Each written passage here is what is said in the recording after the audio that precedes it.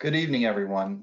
Thank you for joining us for today's webinar, Living with Myeloproliferative Neoplasms, organized by the Florida Society of Clinical Oncology. FLASCO is a member-supported state society that focuses on supporting and representing the oncology workforce in Florida. Together, FLASCO is the voice of oncology in Florida.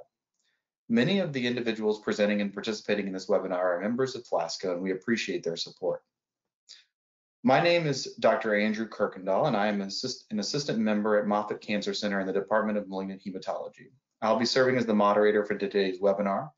Our topic today is living with myeloproliferative neoplasms. Our oncology experts will discuss the disease itself and treatment options, and then move on to more individually focused areas, including support for caregivers, advocacy, and MPN resources. Before we begin the presentations, we'd like to thank Insight for sponsoring this webinar and making it possible for us to share this important information. I'd also like to let everyone know that this webinar is being recorded so that those who are unable to attend can view it at a later time. Please note that your lines will be muted for the duration of the webinar. Toward the end of the meeting, we will host a Q&A, and we will encourage you to submit questions or comments via the on-screen questions box on your GoToWebinar panel. We will discuss as many questions as time permits.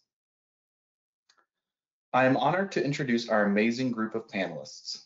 I will briefly introduce them, but please read their impressive bios in the meeting material that was emailed to you. The link to download the meeting materials is also in the handouts box on your GoToWebinar panel. Now I'd like to introduce our panelists.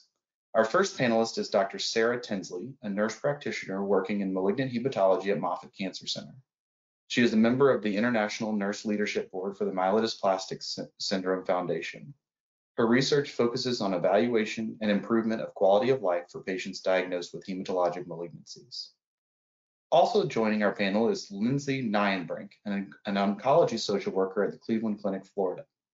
She specializes in solid tumors and provides emotional support, resources, and referrals to patients and caregivers. Our next panelist is Lauren Walcott. Lauren is a patient and community outreach manager with Leukemia and Lymphoma Society, and she brings almost 20 years of experience working with children and families in a variety of child welfare settings. Our final panelist is Dr. Michael Diaz. Dr. Diaz joined Florida Cancer Specialists and Research Institute, FCS, in 2011, and currently serves on its executive board and as the assistant managing physician / vice president. In addition, he serves as the director of patient advocacy for the FLASCO and on multiple work groups for ASCO. Thank you, panelists, for taking the time to share your perspectives on the different facets of living with MPNs. We will begin our presentations with my own. What is MPN? Then I will discuss managed care, how treatment is organized and managed between academic centers and local practices.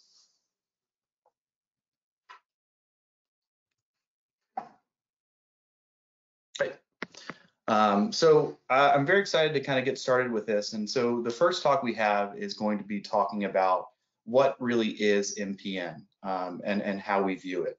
And then we'll go into more specific things. So this is a slide that I like to show to get a better understanding of how we think about MPNs. And I show this to residents and fellows and medical students as well as patients, because I think it helps to put this in context within this broader kind of scary world of leukemia that we talk about. And so when we think about leukemias or cancers that affect blood cells, we immediately kind of separate these things into myeloid leukemias or lymphoid leukemias. And myeloid leukemias deal with myeloid cells. So these are types of blood cells, and these include your red blood cells, your platelets, and most of your white blood cells. And then when we think about myeloid type leukemias or myeloid type disorders, we break that down into acute myeloid disorders or chronic myeloid disorders. For acute myeloid disorders, that's what people often think about when we think about leukemia, this big word that has this connotation that's very intense and very overwhelming. In acute leukemias, we're often talking about chemotherapy, hospitalization. People are very sick. Many times people have to get bone marrow or stem cell transplants. And we do have great treatments for acute leukemias, but they're very different than what we offer for chronic leukemias, and the disease itself is just very different. For chronic leukemias, we separate that into people that have this specific genetic abnormality in their blood called a BCR-ABL translocation, or something they call having the Philadelphia chromosome. And those people are deemed to have chronic myelogenous or chronic myeloid leukemia. And we have specific pills and treatments for that. And it's actually one of the biggest success stories of oncology treatment over the past, I mean, maybe forever, but certainly over the past 3 decades. And then you have a group of people that don't have that. And that's where we kind of fall in this myeloproliferative neoplasm MPN spectrum. And these are chronic myeloid type leukemias. These are chronic overproduction of these myeloid cells, but they don't have this specific genetic abnormality that constitutes CML. And the classic myeloproliferative neoplasms that we discuss are polycythemia vera, essential thrombocythemia, or myelofibrosis. And we often will note those as PV, ET, or MF because they're very long and hard to say, and especially when you have to say it over and over again. So next slide. And so how do we think about MPNs? And I think that many times, you know, acute myeloid leukemia is the rabbit, and many times the myeloproliferative neoplasm is the tortoise. And so I think that many times we think about it as the tortoise. Next slide. But that doesn't mean that sometimes the tortoise can't go very fast and act in a very aggressive way. And certainly this is a tortoise that for some people may not behave in an aggressive way, but in others it's very, very different. Next slide. And so I often try to incorporate some logic from Michael Scott from The Office. And so, you know, I think that he posed a question, which is, would I rather be feared or loved? And he says, easy, both. I want people to be afraid of how much they love me. And I think that this is one of the caveats or the challenges when thinking about myeloproliferative neoplasms, because often patients are told, oh, you have the good type of leukemia, but I don't think that that's how people feel most of the time. I think given the proliferation of symptoms and the burden of having to live with this disease for you know a long time and being aware of it, it can be a real challenge and something that shouldn't be taken lightly. Next slide. So if there's any slide that's a take home, this is the one. I think this is in an incredibly busy slide, and I'll go through it step by step, but this is really kind of everything there is to know about myeloproliferative neoplasms in one slide. And so when we think about these 3 diseases, ET, PV, and myelofibrosis, while they are separate diseases in many facets, they can also be thought of as a spectrum. So on one end of the spectrum, you have ET, and this is typically associated with what we would say maybe a lower disease burden. And by that, I mean if there's the bone marrow typically looks a little bit more normal. There is less of your blood cells have the affected mutation, such as maybe the JAK2 mutation. And there's also an increasing amount of complexity as you go left to right. So as you go from ET to PV to myelofibrosis. Additionally, these diseases can transform from one to another. So someone who starts off with a diagnosis of ET may evolve to a diagnosis of PV or MF. Similarly, they can evolve straight from ET to myelofibrosis. We also have this new diagnostic entity of prefibrotic myelofibrosis, which is someone who doesn't meet the criteria for myelofibrosis, but certainly has a bone marrow that looks like that it may turn into that in some time. Each of these diseases is hallmarked by having a so-called driver mutation, and the vast majority of patients will have a mutation in one of 3 genes. The most prominent and the most talked about is JAK2, and this is a gene that's involved in blood cell production, and when this gene gets mutated, your bone marrow kind of flips the switch on and thinks it constantly should be making blood cells. This mutation was discovered, or mutations in this gene were discovered in 2005, and that's really what's led to an increased biologic understanding of these diseases, and hopefully will soon translate into better treatments. Now, virtually everyone with polycythemia vera will have a JAK2 mutation, but for those patients with ET or myelofibrosis, they can also have less common mutations in genes called MPL or MPL or calreticulin, we abbreviate as CalR. And so one of the first things we try to do in any patient diagnosed with an MPN is try to determine whether or not they have one of these mutations, and specifically which one do they have. Now, going through each of these diseases ET, we're often talking about too many platelets. That's really the hallmark of the disease. When we look in the bone marrow, we see really a normal amount of blood cells, but too many of these platelet-producing cells that we call megakaryocytes. These are big old cells that produce platelets. When we look at polycythemia vera, we often think about too many red blood cells, but you can also have too many white blood cells and too many platelets as well. And when we look in the bone marrow, we see too many cells, so it's just an overactive bone marrow, and it's all sorts of cells are overactive. For myelofibrosis, it's a little bit less clear. We see sometimes too many cells, sometimes we see not enough. So many times patients are anemic, they don't have enough red blood cells, or they're thrombocytopenic, their platelets can be low. And when we look in the bone marrow, we see a little bit more confusion going on. So the cells in there look a little bit more atypical, and we start to see this scar tissue or fibrosis that forms in there due to just chronic inflammation that's going on in the bone marrow. Next slide.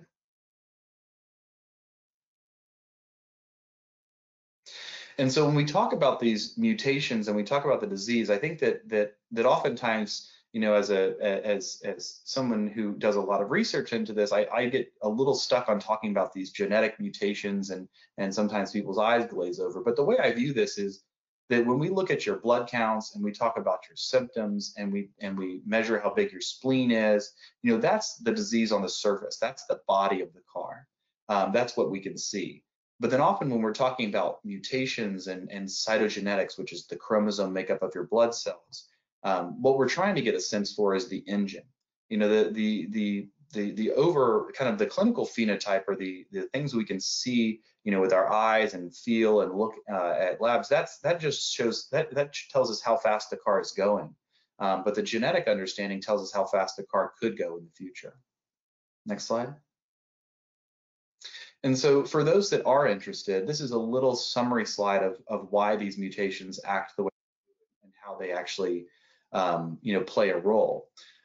For JAK2 mutations, you can actually, if you look closely, there is the red, on the inside of these cells, there's a red mark there that those are JAK2 mutations, and you can see these red proteins actually interact with MPL, which is the receptor responsible for making platelets. They also associate with this EPO receptor, which is the receptor responsible for making red blood cells, and then they also associate with the receptor responsible for making white blood cells. So that explains why when you get a mutation in this gene, you start to produce all of these types of blood cells. On the other hand, when you have a mutation in MPL is the gene that encodes the protein that is responsible for making platelets. And so when that gene is mutated and starts to be active all the time, you really just end up with too many platelets. And then in time, you can also have too much fibrosis, but you don't really see overproduction of red blood cells in people that have a MPL mutation. And what we've learned recently is calreticulin or CalR mutations act very similar to MPL mutations based on how they act. So I know that's getting into the weeds a little bit, but sometimes I think it helps to understand that these driver mutations functionally make sense and why they lead to the dysfunctional blood cell production. Next slide. So then what do we do? And so we'll go back to Michael Scott, who says, I knew exactly what to do, but in a much more real sense, I had no idea what to do. And oftentimes, I think this is how physicians see myeloproliferative diseases. I think that there's a general idea of how to treat them, but when you're looking at a patient and you're dealing with this complex variety of symptoms, it can be a challenge to figure out how best to treat each individual person. Next slide.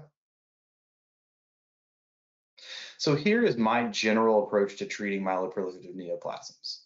I think the first question that I ask is an attempt at curing this disease worth the risk?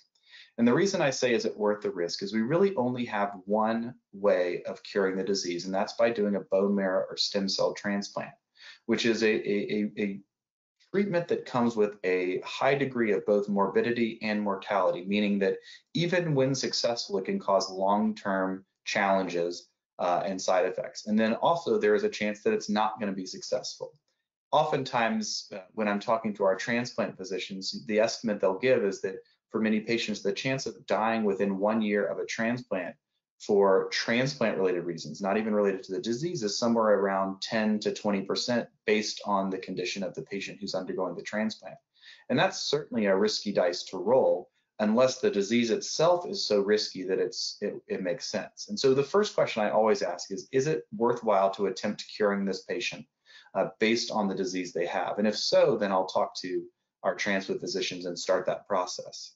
Typically, this is reserved for patients that are fit, meaning not too many other health problems, meaning so they think that they can tolerate this procedure. And this is also typically reserved for patients with higher risk myelofibrosis. It's not something that we would do for essential thrombocythemia or polycythemia vera.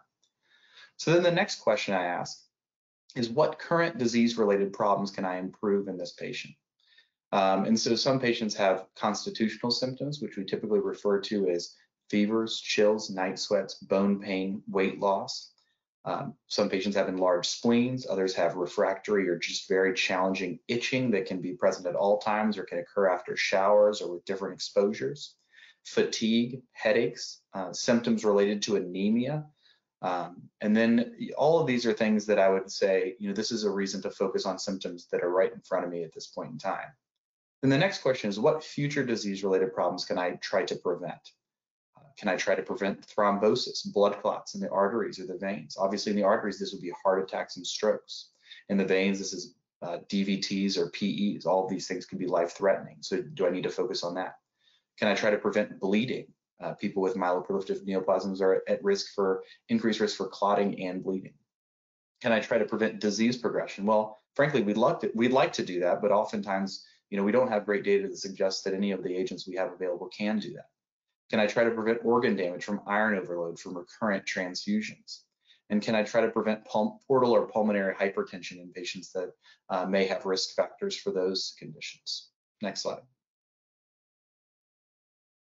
So I'm going to go through each disease specifically just to talk about the treatment approach and hopefully kind of explain how we view this. And so essential thrombocythemia, as I mentioned, is kind of the earliest, maybe the first on the spectrum, but certainly comes with challenges. And so the first thing we do is try to risk stratify people, meaning to figure out what is their risk of having a thrombosis or bleeding event. Because that really is our focus and our goal of therapy, is to reduce the risk of thrombotic events, while at the same time taking care of patients' symptoms to have them live as good a life as they can for as long as they can. And we know that 40% of the mortality that comes with myeloproliferative neoplasms comes from cardiovascular issues, which is why we focus on preventing thrombotic events. And so when we think about risk status, we look at three things: age, presence of a JAK2 mutation, history of a thrombosis. Now, if you have a history of a thrombosis, you're automatically high risk. If you're also older than the age of 60 and have a JAK2 mutation, you qualify as being high risk.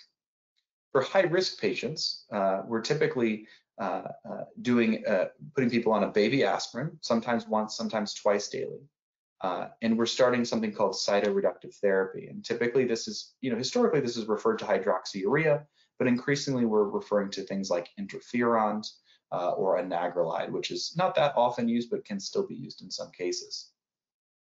Now, if you don't have any of those things, if you're younger than the age of 60, don't have a JAK2 mutation, don't have a history of thrombosis, you're considered very low risk.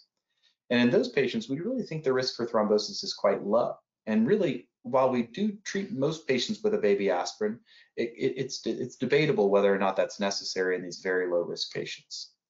And then in between, we have these low risk and intermediate risk, which I look at quite similarly. Low risk is if you have a JAK2 mutation, but otherwise you're younger than the age of 60 and you don't have a history of thrombosis. Intermediate is if you're just older than age 60, but you don't have a JAK2 mutation, a history of thrombosis. And in both of these conditions, I kind of recommend being on a baby aspirin, and then typically we'll discuss the idea of cytoreductive therapy and really consider the risks and benefits for each individual patient.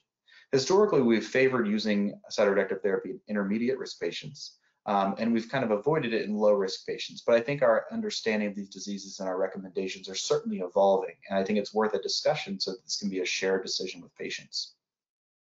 Next slide. For polycythemia vera, our risk stratification is based on the same variables. However, pretty much everyone has a JAK2 mutation, so we don't really consider that a separate variable. So really it comes down to, are you older than the age of 60? Have you had a prior thrombosis? If either of these things is true, we consider you to be high risk. If neither of these things are true, then we consider you to be low risk. For everyone with polycythemia vera, we recommend a baby aspirin, and we recommend phlebotomies, or taking blood from you, to keep your hematocrit at less than 45%. For people that are high risk, meaning older than the age of 60, or have a prior thrombosis, we often will discuss adding in cytoreductive therapy. Cytoreductive therapy typically, as I mentioned, includes hydroxyurea, but can also include interferon. As a second-line agent, ruxolitinib or Jakafi is approved for polycythemia vera. And then in certain cases, people will still utilize kind of an older drug, which is a chemotherapy drug called busulfan for count control if we have no other options. Next slide. Now, for primary myelofibrosis, we have many different risk stratification models, way more than we have for PV and ET. And likely this is just because it's a much more complicated disease that we're really focused on figuring out what to do with patients. Now, I will say that these risk stratification models really exist to be able to identify higher risk patients to see who would be eligible or reasonable to consider a transplant in. Beyond that, these risk models don't do much. And so really, while people will utilize these in many different ways, shapes, and forms, the goal of this is to identify patients that have high risk disease where the risk benefit of going to transplant would be worthwhile. Now, the original prognostic models were just solely clinical, looked at things like hemoglobin, white blood cells, constitutional symptoms, age, and the presence of circulating so-called blasts. And that's really the IPSS and the DIPS. Then further along, we started to incorporate other things like cytogenetics and high-risk mutations. And that's where we start to see the DIPS plus and the MIP70 and the MIP70 plus and the MIP70 plus for version 2.0 and the DIPS. And then there's this other model called the MySEC-PM, which is specific to patients that had either essential thrombocythemia or polycythemia vera that then progressed into myelofibrosis. Next slide. And then when I think about the treatment algorithm for myelofibrosis, it's also a little bit more confusing because it's a more challenging disease. So as we said, the first question is the disease risky enough and the patient well enough to get transplant? And in those patients, we refer them to our transplant colleagues. Then the next question is, what is my main goal of therapy? Well, if you want to reduce disease burden, aka blast, if someone looks like they're transforming into an acute leukemia or transforming into an accelerated phase of disease, we'll often use agents called hypomethylating agents. These are things like Vidasa or Dacogen that are often used for myelodysplastic syndrome or acute myeloid leukemia, but we co-opt those medications to use for our more accelerated phase patients.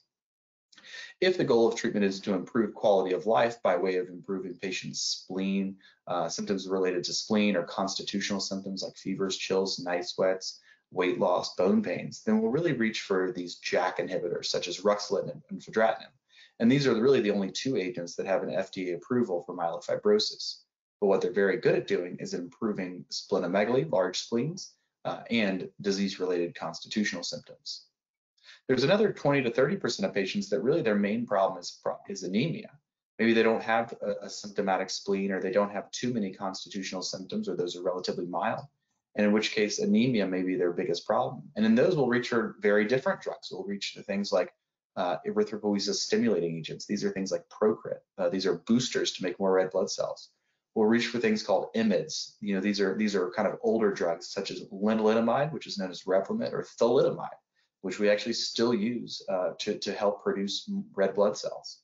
Danazol is kind of a derivative of testosterone. It's an androgen, but can also raise red blood cell counts. In rare cases, we'll use interferons, and then we'll also use things called hypomethylating agents for anemia if we don't have any other options. These are these medications such as Vidasa or Dacogen that I referred to earlier that can be used in more accelerated phase disease. And then sometimes patients don't have any of those. You know, we find this incidentally because of abnormal blood counts, but maybe their spleen's not too big, they don't have symptoms from that, they don't have too many constitutional symptoms, their blood counts are controlled. Those patients actually can be monitored with observation. We may just bring them back in for routine lab work and make sure things are going okay, and we may wait. Some people may even offer interferon during that phase because interferon has been shown to potentially have disease-modifying activity, and if there is a role for it in myelofibrosis, it typically tends to be earlier in the disease process. And we also have to think about, myelofibrosis is still having those same mutations, the same disease process that increases the risk of thrombotic events. So maybe we reach for something like hydroxyurea if our goal is just to prevent blood clots. So we may apply the same, thrombotic risk score that we did for maybe an essential thrombocythemia or polycythemia vera patient and say, hey, maybe we can't do some of these other things we do in myelofibrosis, but maybe we can protect you from a thrombotic event. And then the last question to ask is, what additional factors are present that may impact my therapeutic choice? And these are things like low platelets, young age, other comorbidities, prior exposure to different treatments. And in these cases, you may be able to you might have to modify your prior treatments because of these factors. A classic example is people that have low platelets, where you can't give certain types of treatments to those patients because they run the risk of making those platelets go down even lower. Next slide. I can't get through a talk on myelofibrosis without getting optimistic about the agents that are coming down the pipeline. And I think this is what's so exciting about this field, is that while we do utilize a lot of treatments that are somewhat antiquated, we think it's really important to focus on it. We think that our understanding and increased understanding of the biology of the disease is very likely to lead to better therapies in the future. So these are a list of agents and combination therapies that are in late phase clinical trials currently. So we have a couple new JAK inhibitors that hope to come onto the market, something called momelotinib and something called pacritinib. Momelotinib both of these are similar to fedratinib and ruxolitinib in the sense that they can reduce spleen size and improve symptoms, but both have certain specific factors that may make them a little bit better. Momelotinib has the ability to potentially improve anemia or reduce the need for transfusions, while pacritinib can safely be given to patients that have very low platelet counts. Imetelstat is a telomerase inhibitor that's been looked at in a phase 2 trial and was really looked at in a very challenging refractory group of myelofibrosis patients. And while it doesn't act the same way as a JAK inhibitor, so it doesn't lead to the same degree of spleen volume reduction or symptom reduction, people on this trial lived a lot longer than people thought they should, given what we know about patients that are refractory to JAK inhibitors. And so now this is an interesting agent that has really shown some preclinical evidence that it may be able to modify the disease. So this is going forward with a phase 3 clinical trial in patients that are refractory to ruxolitinib with an endpoint that is looking at overall survival, which is really exciting in this field to see that can we give something in a challenging group of patients that may actually make them live longer and may be disease modifying. For a long time, and still we're using spleen volume response as our measure of efficacy. So the idea of using overall survival as a measure certainly symbolizes a step forward in this disease. And then here are a group of 4 different combination therapies that are currently in phase 3 clinical trials. So you have ruxolitinib combined with something called navitoclax. This is a BCL-XL inhibitor for those that are interested in the science behind it. But this has shown the ability as an add-on strategy in phase 2 studies, where navitoclax was able to be added to patients that still had big spleens despite being on ruxolitinib, and it was able to get those spleens to go down significantly in about 30% of patients. So that was very encouraging, and it's moving forward with a frontline clinical trial as well as an add-on strategy phase 3 clinical trial. Then there's a combination with this drug called CPI-0610, which is a BET inhibitor. The new name for that is going to be pelabresib. And this is moving into phase 3 clinical trials in the upfront setting. So patients will be randomized to either ruxolitinib plus this BET inhibitor versus ruxolitinib alone, and we'll see which is more effective. Similar study with this PI3 kinase inhibitor called parsaclisib, which has shown intriguing activity in the phase 2 setting. But hoping to see if we can do better as far as spleen volume and symptom responses with the addition of this PI3 kinase inhibitor. And then ruxolitinib plus luspatercept. Luspatercept is a TGF-beta inhibitor or an activin receptor antagonist that's approved for the treatment of a low-risk MDS that has certain histologic features. but we're wondering if this may help patients who are anemic and requiring transfusions who have myelofibrosis who are already on ruxolitinib. And so this is moving forward with several different phase 3 trials in combination with both ruxolitinib and fedratinib, the other approved JAK2 inhibitor. And then interesting, we're also looking at this MDM2 inhibitor called KRT232, which is a pathway that is certainly upregulated in myeloproliferative neoplasms and associated with disease progression. Next slide. And then I also quickly can talk about some of the agents that are emerging in polycythemia vera and essential thrombocythemia. This includes ROPEG interferon, or what will be known as Besremi. This is obviously a hot topic within myeloproliferative neoplasms.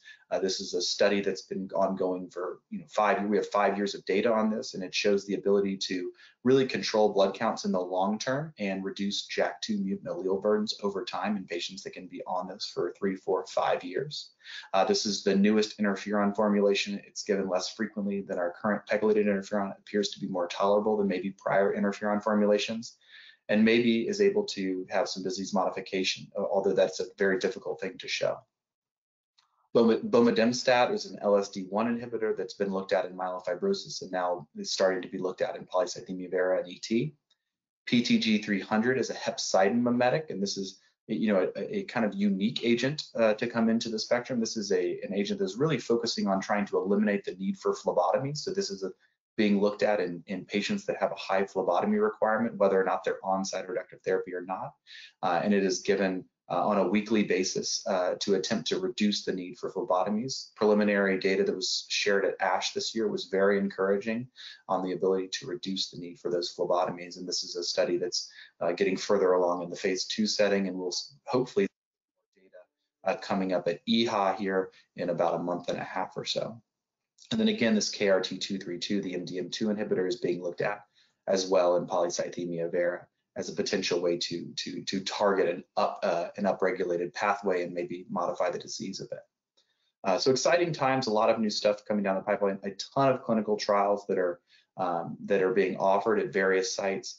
I would highly encourage everyone who is interested to try to get involved in some of these clinical trials, because this is where breakthroughs happen. This is where we can advance the field and really start to understand more about how to best treat patients. So, I think that despite these being rare diseases, we're entering into an impressive time frame. We're going to have more clinical trials actively enrolling than we've ever had before. So it's going to be a challenge to fully enroll all of these trials since they're ongoing at the same time.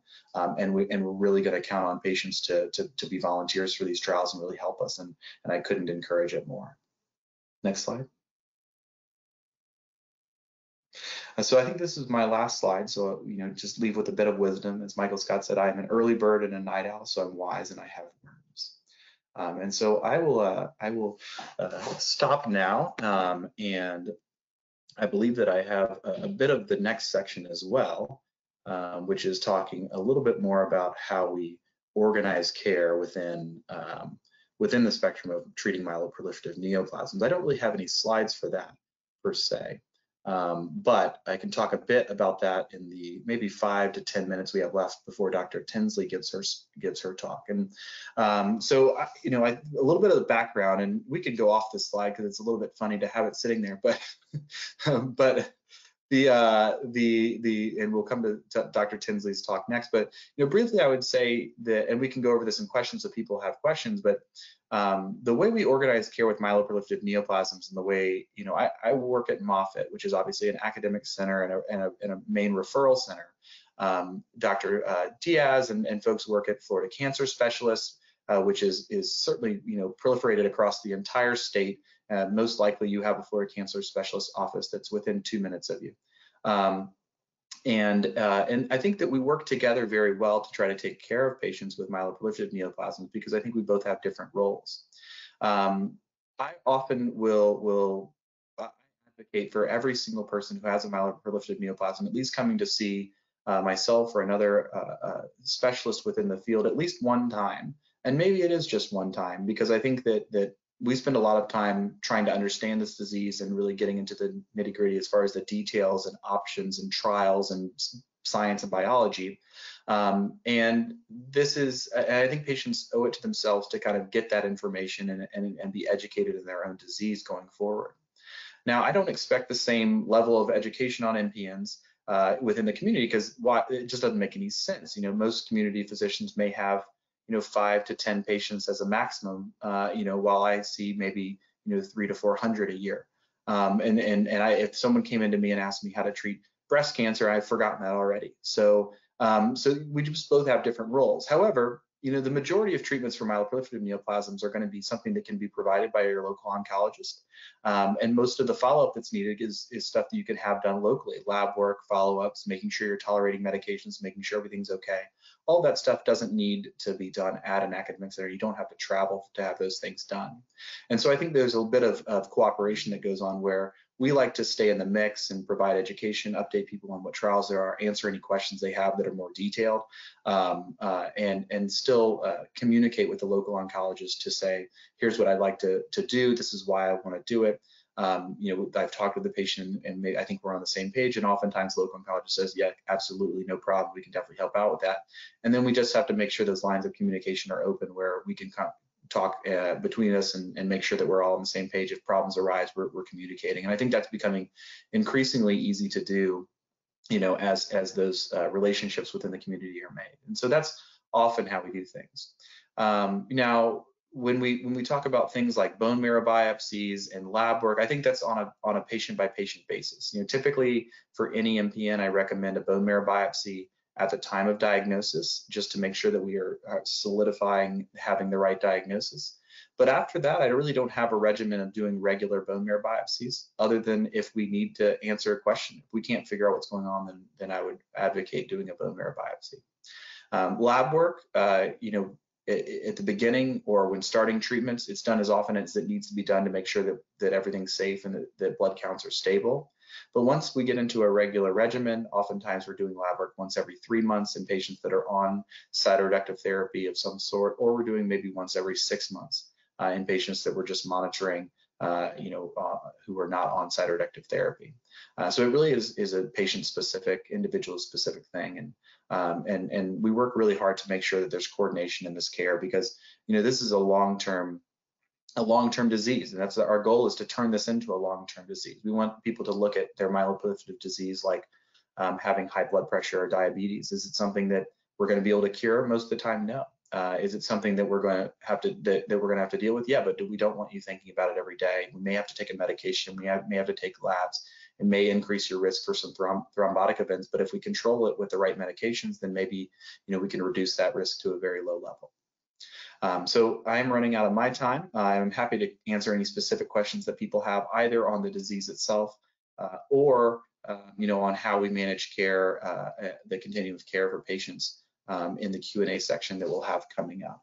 So I will now turn my video off, and I will go on to introduce Dr. Tinsley and ask her to turn her webcam on and share her presentation, Management of Symptoms and Quality of Life in Patients with Myeloproliferative Neoplasms. Thank you, Dr. Tinsley. Thank you. I'm so excited to be here. That was a great talk. I always learn when you pick up bits and pieces along the way. And I'm a quality of life researcher, and I've been taking care of patients with myeloproliferative neoplasms for several years. I don't want to tell you exactly how many years, because that would tell you how old I am. But really, if we can optimally manage your symptoms, we will improve your quality of life. And so I would just encourage you to share your symptoms when you go for your visits. And that's really, we're going to talk about how we assess symptoms, and then some strategies to help you with fatigue, which is the most common symptom that really interferes with patients' ability to live a normal life and do the things that you really enjoy doing. So, we really want to get to know you when we see you in the clinic, and we can only get to know you if you share with us. So we can go to the next slide. So what is quality of life? That's a really tough topic, and really we're talking about health-related quality of life, and it's very individualized. Whatever you think is a good quality of life might not be a good quality of life to me. So it has to be, unique for you. What's important to you? What are your values? And really based on optimal symptom management. And I want to encourage you to be in part of that decision-making process when you meet with your medical team to help them understand you better. And then you can ask questions so that we can provide goal concordant care. That's a really hot topic these days, that we don't just treat patients based on what we think is best for them, but that we lay out, these are some possibilities. So let's discuss what's important to you. And really just you being here shows that you're interested in learning the disease process. So I'm very happy that you're here and participating in an educational presentation based on your, to improve your knowledge and understanding. And really like improved communication is what it's all about. It sounds easy, but it's really difficult sometimes. So we can go to the next slide. This is a tool that's frequently used in clinical trials, and we're trying to get it implemented to where we can track it over time. Our electronic medical records they make that challenging for us because if it's not embedded in our electronic medical record, we can't see how it changes over time. So on the left, you'll see there's the myeloproliferative neoplasm symptom assessment short form. It's a big word, but we call it the MPN SAF, TSAS. And you'll see that at the very top, we want to know about the common symptoms that impact patients who are diagnosed with myeloproliferative neoplasms. And really fatigue is very common for all patients with myeloproliferative neoplasms. And it's really not unique just to patients who have myeloproliferative neoplasms. For cancer patients in general, fatigue is the most common symptom. So if we can come up with a treatment that improves fatigue, we will have improved a lot of people's quality of life. And you are a key member of that healthcare team. And like I said, if there was a way we could assess this systematically, then we could see how dynamic your symptoms are over time. But if this is available on the internet, if you're interested in tracking your own symptoms and bringing them in for visits, I don't think there's a way to graph them, but you can look at them like maybe at a 3-month interval and see how your symptoms have changed over time. That's what I like to do as a quality of life researcher, see how different treatments impact on the various symptoms that patients experience. And many of the drugs that are approved for treating myeloproliferative neoplasms incorporated these symptom assessment forms to see how the drug improved quality of life. And then you want to make sure that you, again, discuss your symptoms with your healthcare team and focus really on how it affects your normal routine and really help us understand what's important to you. So we can go to the next slide. So identify your goals of treatment. Dr. Kirkendall talked about goals of treatment. And again, what is most important to you and the symptoms that are common for patients with MPNs. We talked about fatigue, but concentration problems. They're not always just related to us getting older, but they can be part of the disease process. So you might not think it's related to your disease, but it could be. So share that with your medical team. Getting full quickly is called early satiety, and that can be due to an enlarged spleen. If you're losing weight and it's not on purpose, that's a red flag for us to really do a good physical exam to see if your spleen is enlarged. Inactivity, are you so fatigued that you're inactive? That can also increase your risk for a thrombotic event, not moving very much.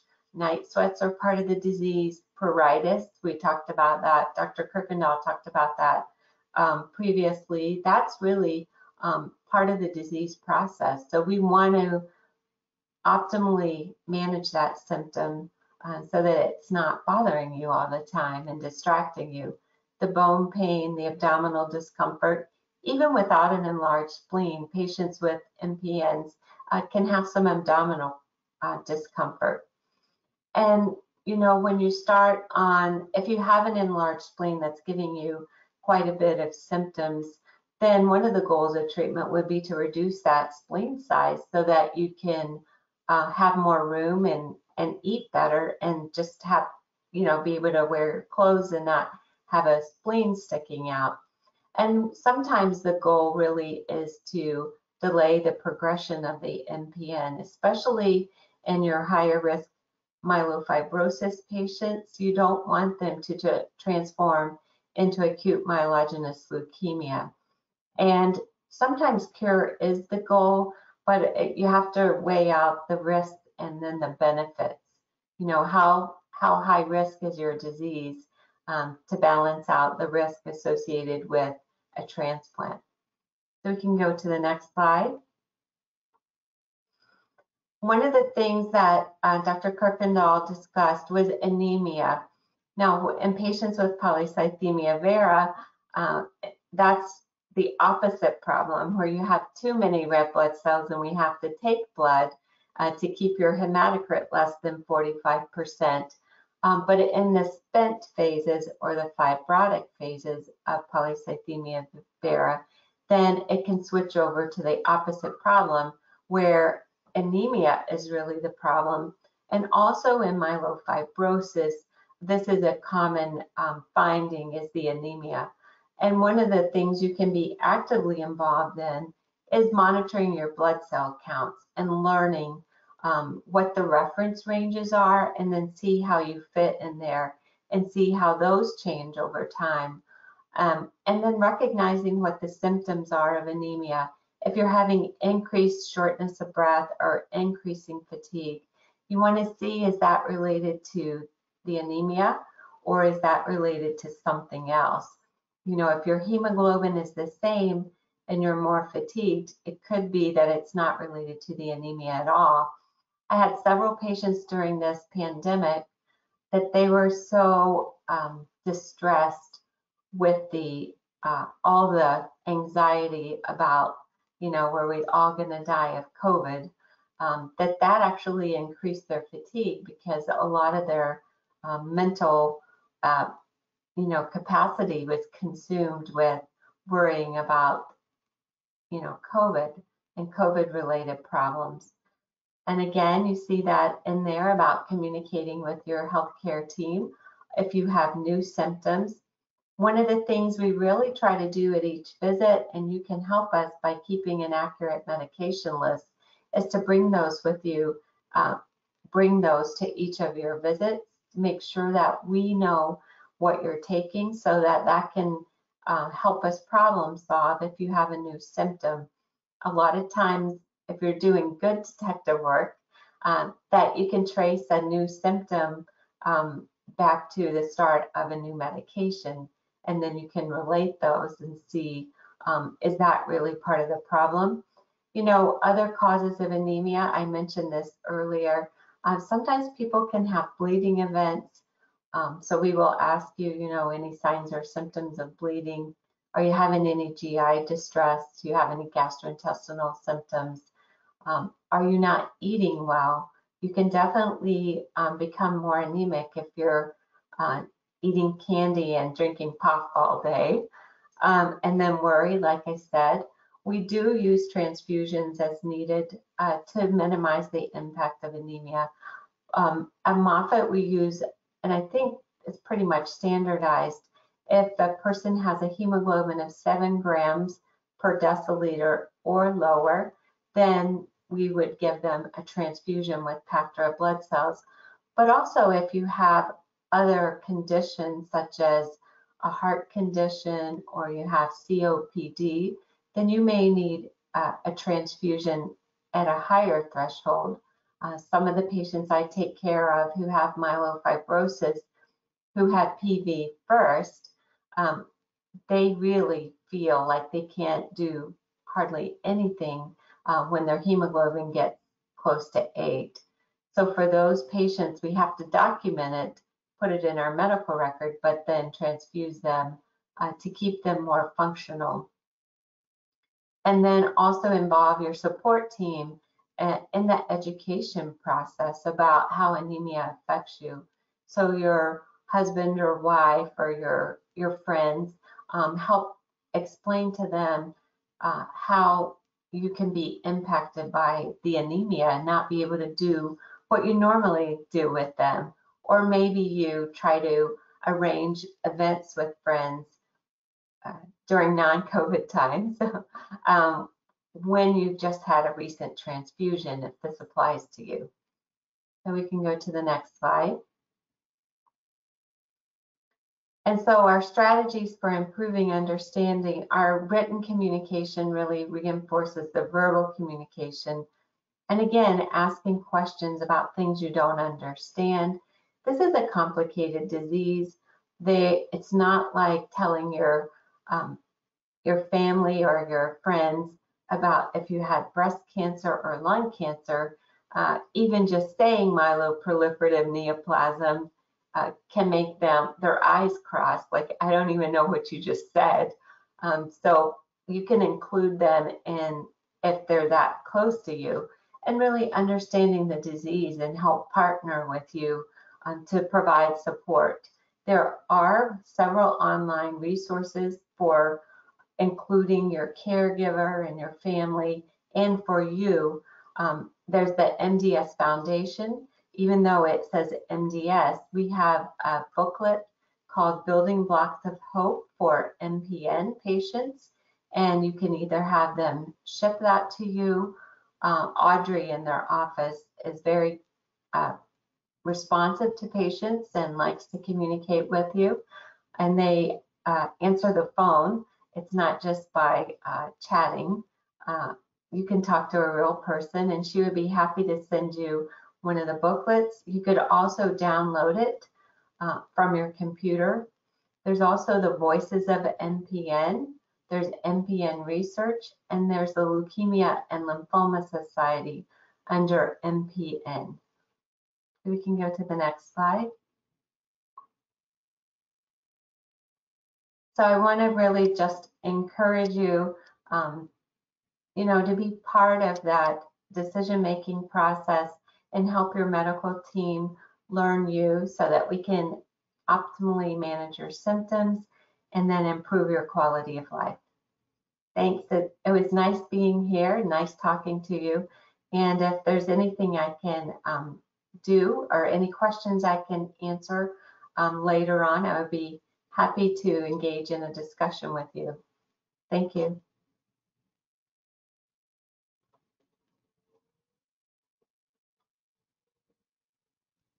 Thank you for sharing your insights, Dr. Tinsley. I'd like to remind you all of our attendees that if our comments sparked any new questions or comments you'd like to share, you're welcome to type them into the questions box.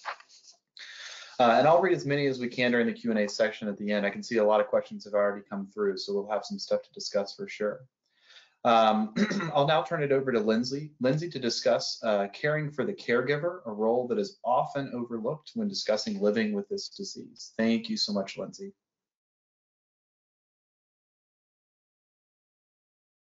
Oh, I think you might be muted. I can't hear you. We good? Yeah? Perfect. Okay, I'm sorry.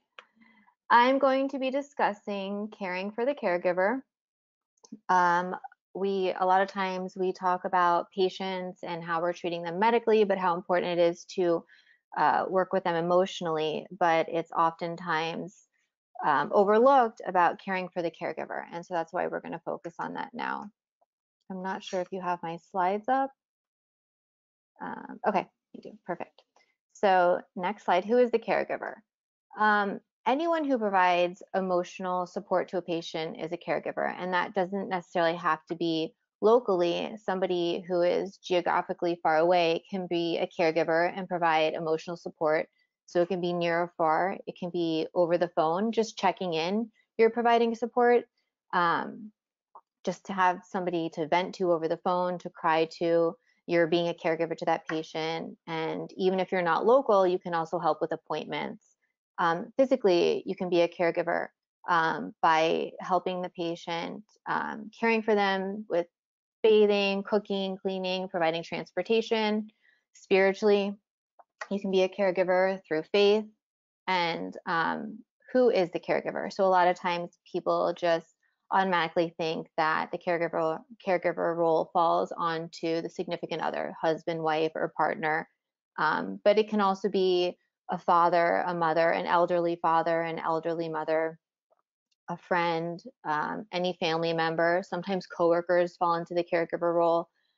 Statistically, though, it actually tends to a lot of times fall on the children, and a lot of times the teenage children go into the caregiver role, which is hard because they're teenagers, they're not really equipped for it, and they still have school and all their responsibilities. And then second to the children in the caregiver role is the spouse.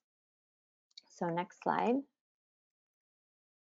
Now, what is the role of the caregiver? There are many roles, and this is just a few. There could be some that I'm missing. When you become a caregiver, you take on the role of the nurse. Sometimes patients, they get sick, so you're going to have to take care of them. If they have any wounds, you're going to provide dressing changes. Home care only provides so much. You're becoming the housekeeper, you're cleaning up after the house, doing the laundry, the cooking, making sure the patient has the meals that they need, that they're healthy meals, that it's something that they can tolerate. You become the secretary, you start doing different tasks, making appointments for the patients. You become the psychologist, somebody for the patient to vent to, cry to, talk to you about their feelings. Chauffeur, you're going to be providing transportation to the appointments. If the patient, they were saying with MPN, fatigue, any type of cancer, actually fatigue is a very common side effect and symptom. So they're too tired to drive or too sick to drive. So you're going to have to provide transportation to their appointments, and then also transportation for other family members. If you have kids and the patient was the person providing that transportation, you need to now take on that role. You also become the accountant. You start paying the bills, the co-payments, talking to insurance companies, figuring out hospital bills. And there's a shift in roles. So, for example, if the patient was the mother and she did a lot of these things, the housekeeping, taking the kids to different activities, did the housework and the cooking, and now it shifted to the father who now has to do these things, and it kind of happens overnight. So they don't have time to prepare for these roles or get ready for them, and now all of a sudden they're taking care of everything. So caregivers have higher levels of psychological burdens due to the sudden life changes. So it's a sudden life change for the patient and for the caregiver as well. Next slide. What are some things that the caregiver may experience? Feelings of helplessness. It's really hard watching your loved one be sick, whether you're the significant other or watching your parent, your sibling, your adult child go through it. They're going to be in pain. You can't fix it. It's the loss of control that's really hard as a caregiver. You feel isolated. Everyone around you is going around your life. They're with their lives. Yours kind of changed overnight, just like the patient. It was kind of instant. You're now spending more time at home taking care of the patient.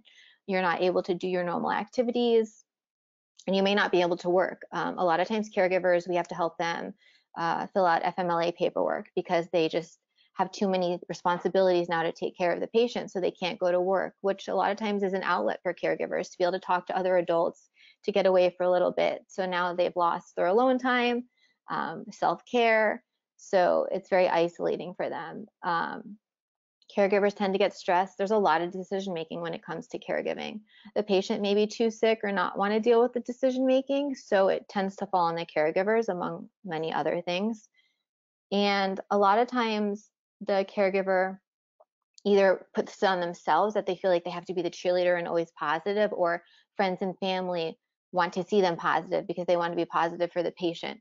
So it's this expectation that they have to be happy all the time. And that's a real unrealistic expectation, because nobody can be happy 24/7. And this, again, it happens suddenly and it's overwhelming. So it's really hard to put that pressure on yourself to be the cheerleader all the time.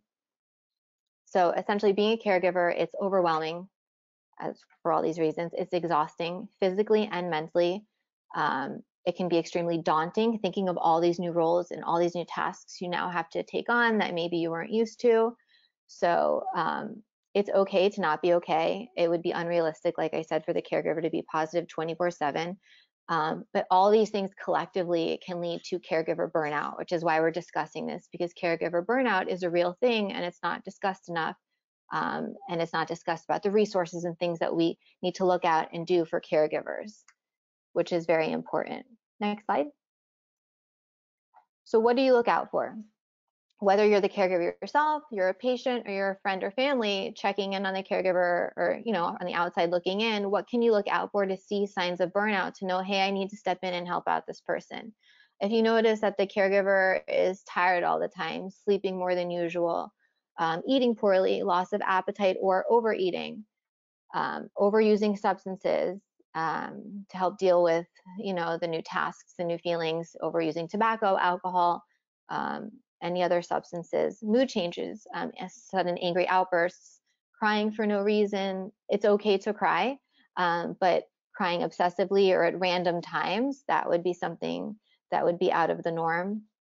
Losing contact with friends, it's something easy to do when you're caregiving, but it's something that you shouldn't do. When the caregiver is purposely no longer engaging with their friends or family, whether it be over the phone or in person, that's concerning.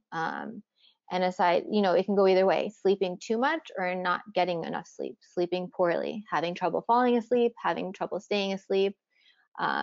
This is rare, but sometimes, they are positive and they try to be that cheerleader, but then all of a sudden it switches and now they may be blaming the person for the cancer diagnosis or for the situation, or just blaming everybody else. And again, angry with outbursts, feeling anxious, depressed, sad, or hopeless, just a mixture of feelings.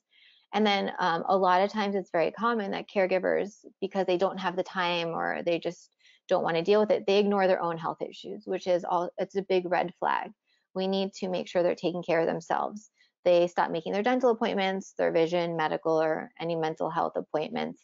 Those are all signs and things that you can look out for in caregiver burnout. Next slide. So the mental health of the patient and the caregiver are synergistic. And what does that mean? Obviously, the patient is going to be going through their own feelings. But, if you have a caregiver who is going through all those signs of burnout, the patient's going to pick up on it. So it's not benefiting anybody for the caregiver to be down or depressed or overwhelmed. It's not going to help the caregiver and it's not going to help the patient, which is why it's so important that we avoid caregiver burnout and we look out for and keep the caregiver healthy, both physically and emotionally, for their own well-being and for the patient. So I have the saying, put your oxygen mask on first. So the story behind that is, when you're on a plane and the flight attendant is giving you instructions on what to do in an emergency, and they say, put your oxygen mask on first, then you help the person next to you. Well, when I became a parent and I flew with my husband and my son, I finally listened to those rules. And I remember turning to my husband and I'm saying, that's ridiculous. What kind of mother would I be if I didn't first take care of my child? And my husband replied, he said, you'd be a passed out mother, which would be no help to our son. And caring for the caregiver is kind of the same concept. The caregiver won't be any help to the patient without their oxygen first, without making sure that the caregiver is okay, without taking care of themselves. They won't be any help as a caregiver to the patient. That's why we need to make sure that the caregiver is taking care of themselves, making sure that they're practicing self-care and being the best caregiver that they can be, and putting their oxygen mask on first. Next slide. So how to take care of yourself, the caregiver. What do we do? Well, we be aware. If you're noticing yourself that you're starting to feel overwhelmed, or you have mood swings, or you can't sleep, take action. Delegate tasks. A lot of time, friends and family, they want to help. They just don't know what to do. So as the caregiver, you can give out tasks. Say, all right, the patient, Jane, has an appointment Monday at 10. If you could give her a ride for me, that would be great. If you can go pick up this medication, anything that can help and take one less task off of you is going to help you out in the long run. Know that you're not alone. There's a million support groups and support services for patients, but there are also a lot of support services for caregivers that caregivers don't know about. So there's peer support, there's support groups, there's tons of stuff online. Everything is virtual now because of COVID and over the phone. Understand and accept your feelings. You know, let yourself go through the different feelings. I tell my patients, you're going to have good and bad days. It's going to be a roller coaster. The same goes for caregivers. You're going to have good and bad days. You're going to get frustrated. You're going to get overwhelmed. It's okay to be sad. Know that it's okay. Don't put that pressure on yourself to have to be happy all the time. Breathe. It sounds like a simple one, but when I say breathe, and that's so important, I tell my caregivers, literally work on your breathing. It, like deep breathing, meditation, even if it's like for 5 minutes, it can really make a difference. Just taking that time and relaxing your body and taking a deep breath, it really can help you. Take it one step at a time. Oh, I'm so sorry. Take it one step at a time. Caregiving is a marathon. It's not a sprint. It's a long road. So you have to pace yourself. Don't overfill your plate. You can, designate tasks to your friends, but also make tasks, daily tasks for yourself. Don't think you have to get everything done in one day. You can do it weekly. Make a schedule for yourself and say, all right, if I get these 3 things done today, I'm good. And even making lists and like crossing it off, it's cathartic. I always tell people I love making lists. Again, ask family, not only family and friends for help, but coworkers. Everyone wants to help, so utilize it. And again, take time for yourself, self-care. Even if it's 20, 30 minutes, schedule it. Put a reminder on your phone, an alarm, because you're so busy you may forget. That's what happens. At the end of the day, you're like, oh, I didn't do anything for myself today. Put a reminder on your phone, an alarm. Take 20 minutes. Do something you enjoy, that you relax, that you did previously prior to the diagnosis. Because again, it's important for the caregiver to get back to the things that they enjoy. Join a support group, talk to your peers about your feelings. It's very helpful for patients to talk to other patients going through a diagnosis, and it's helpful for caregivers to talk to other caregivers that are caregiving, to vent, to maybe even also give pointers of things they can do. You'd be surprised about how talking to someone else can really help you. And if you're not comfortable in a support group talking, just go and listen. You don't have to talk right away. You may find yourself eventually talking. 9 times out of 10, people eventually will feel comfortable talking. And that helps you to know that you're not alone. So next slide, which I think is my last, just to wrap it up, the ABCs of caregiving, which I want you all to remember, is awareness, balance, and connecting. Be aware of your feelings. Cry if you feel like you need to cry. You don't have to hold it in. And don't feel like you have to go into another room, which you can. If you feel like you need a break, go into another room for a couple, 10 minutes, whatever. But it's okay to cry, let it out and move on. Holding it in will make it so much worse. And you don't need to censor your emotions. It's okay to express how you feel to your family, to the patient. Communication is key. Balance, know your limits. If you know your limits, then you walk away when you need a break, like I said, take a few minutes, find a quiet place. Balance really helps because you know when you're at your breaking point, and then you won't get to that breaking point. You'll use some of the coping skills. And connecting, communicate, get things off your chest. Don't be impulsive. Don't get to that breaking point. Pick the right moment, do it in a constructive, non-accusatory way. If you're overwhelmed and you need help, communicate that. Stay connected to others. Don't pull away. Connect with your loved ones, connect with your friends, and always connect and utilize your social workers. Every cancer center has a social worker. We are there for the patient and the caregivers, which a lot of times caregivers don't realize that. Our cancer center, we have support services for caregivers. So ask your cancer center, wherever your family member patient is getting care, what support services do you have for the caregiver? There's telephone support, there's peer support, there's national support groups. So there is support out there for you as the caregiver, so you don't have to feel like you're alone. So talk to your social worker. And then that's the last slide. Thank you so much, Lindsay. I think that that's really a really underappreciated part of of dealing with a chronic disease, and something that we don't talk about too much. So I really appreciate that. No, thank you. Lauren to turn on her webcam and discuss MPN resources.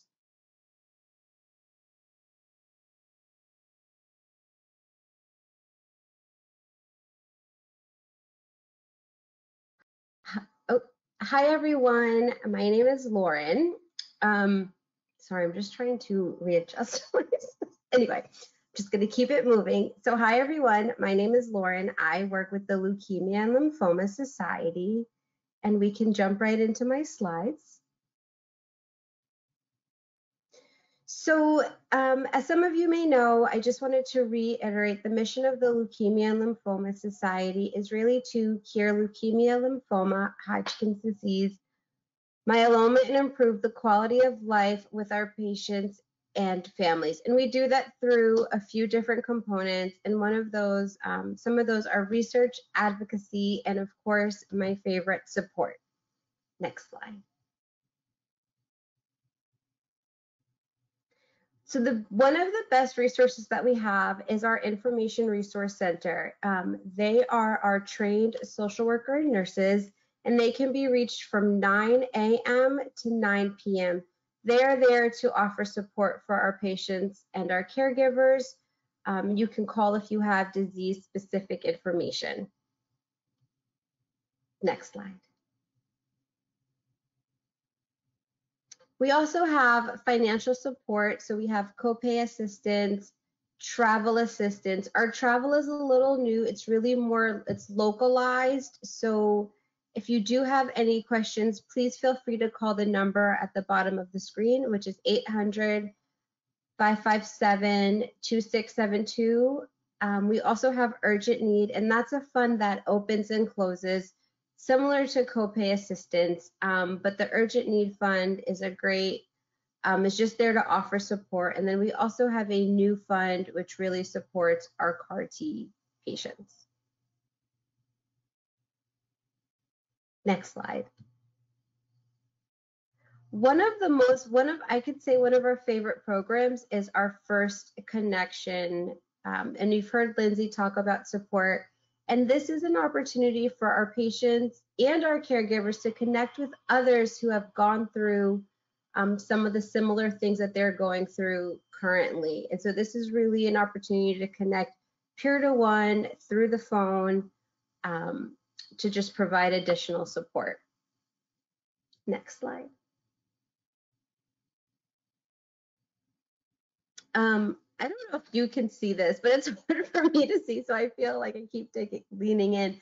But we also have LLS Community. This is kind of like face group books where you can log on, create an account, and follow certain groups that really ring to you. And it will allow you to just be part of the community. You'll get a question every few days, so they'll send a question of the day. And a lot of our patients and caregivers create community and build relationships. And again, it's really building that support.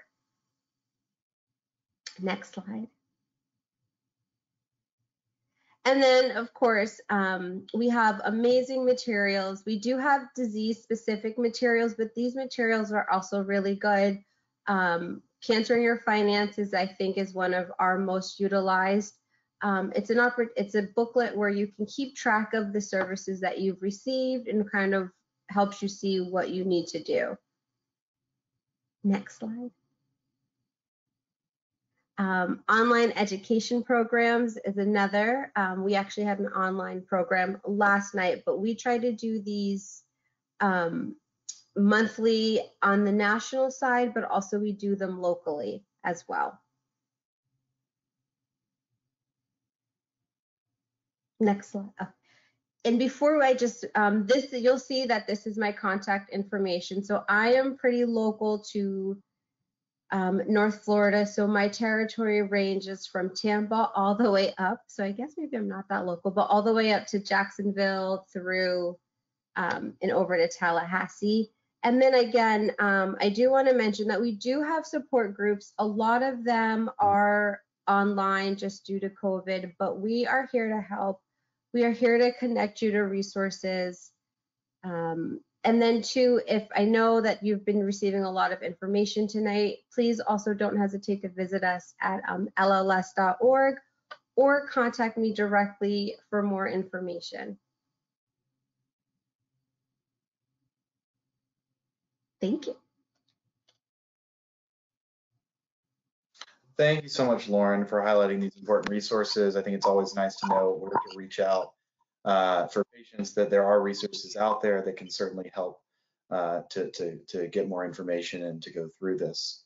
You know, the one thing we do want to focus on from a Flasco standpoint is that, you know, cancer affects each population differently, and minority groups in the United States bear a greater burden for many cancers.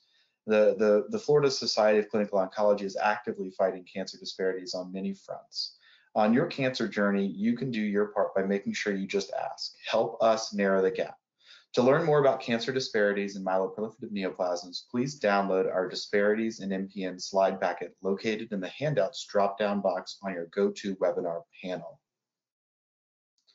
All right, so now it is time for the Q&A section. We've had a lot of questions coming through already, so I think that's fantastic. And we were going to definitely dedicate a good amount of time to this portion of the section, since we have so many questions. So I will ask the other panelists to turn on their webcams, and I will as well.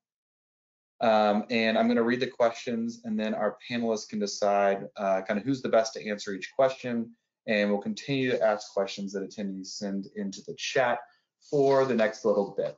And as I mentioned, we're kind of going to use this, and we will skip over the last portion of the webinar and focus on questions right now. So once again, I will be the last person to turn on my webcam, as it looks like everyone else has. And we got it. Okay, so sounds good.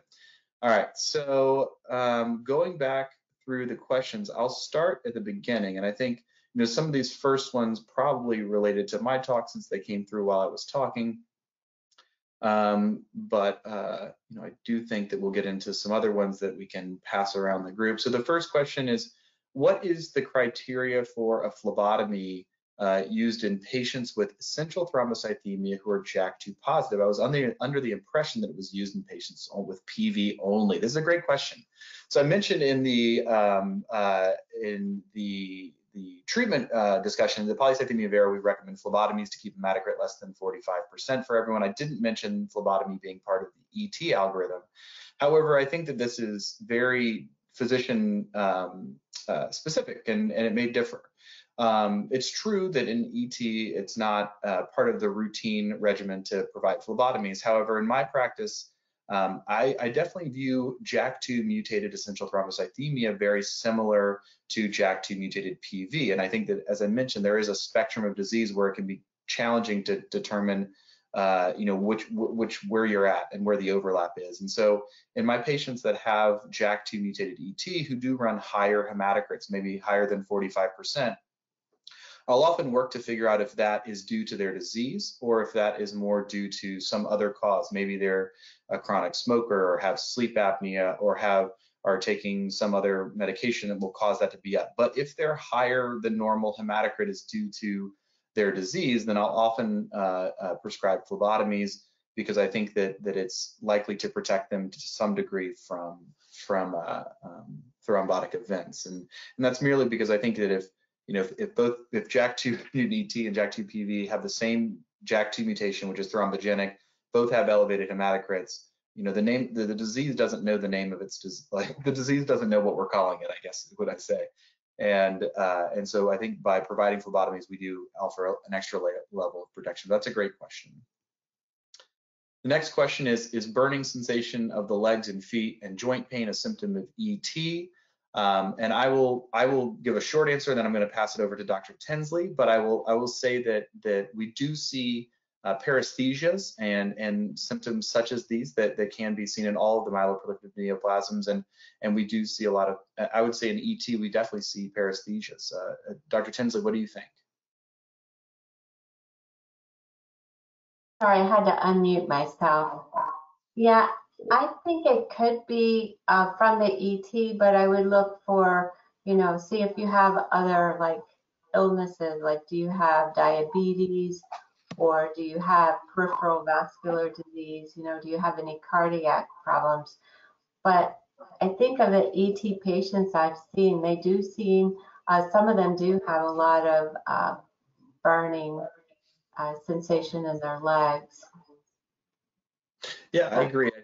I think that what Dr. Tinsley brings up is a very important thing, which is the treatment of these diseases is certainly a multidisciplinary approach that needs to be taken. And there's various, some of the symptoms are hard to really pin down if they're disease related versus related to something else due to medications. And I think everything should be looked at.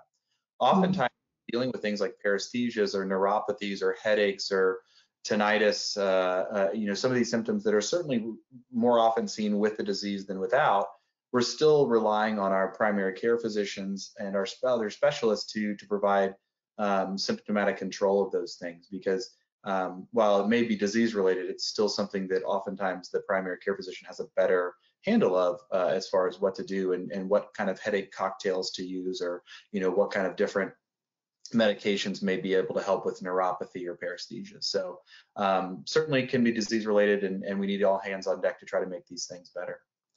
Next question was, I noticed that you still use hydroxyurea. Is that for all MPNs? I think it's still the standard treatment for high risk essential thrombocythemia and polycythemia vera. Whether or not it's the best treatment, I think that's to be determined, but it's the standard.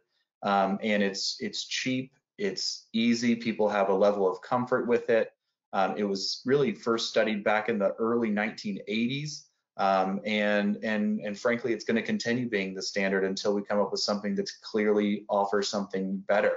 There's great data for interferon, maybe doing just as well as controlling blood counts and maybe having disease modifying potential, but it has a whole different side effect profile. It can be more expensive, it's more challenging to get, it's a subcutaneous injection, you got to give it to yourself weekly. There's less experience with it out in the community, so it's not going to take over it's not going to take over overnight as the standard. So we're still in the archaic world where hydroxyurea is our standard of care. But that's also not a bad thing, because I think for the majority of patients, it does the job of controlling counts, of being well tolerated, and is really can be safe long term. The next question is what would be the difference in recommending hydroxyurea or interferon first line treatment? This is similar to the question previously. I think historically we've said younger patients that we typically favor interferon, especially patients who are of childbearing age, since hydroxyurea is not safe to be given during pregnancy or childbearing age. Interferon has more of a safety profile if it's needed to be given during pregnancy, so we typically favor it there. That's changing though. I think that I will often have the discussion with patients, just regardless of age, of the pros and cons of hydroxyurea versus interferon. I think it's just different strokes. It's two different medications that can achieve the same thing, but they're entirely different.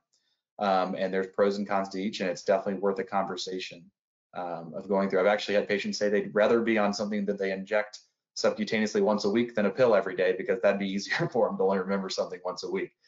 So I think that everyone's different, and it's worth having that conversation. The next question is ropeg interferon, Bezremi was going to be the name of it, seems to be more tolerable and longer acting. Is that true? Would you keep patients on Pegasus or switch over to ropeg when it becomes available? So it is important to know ropeg is not available yet.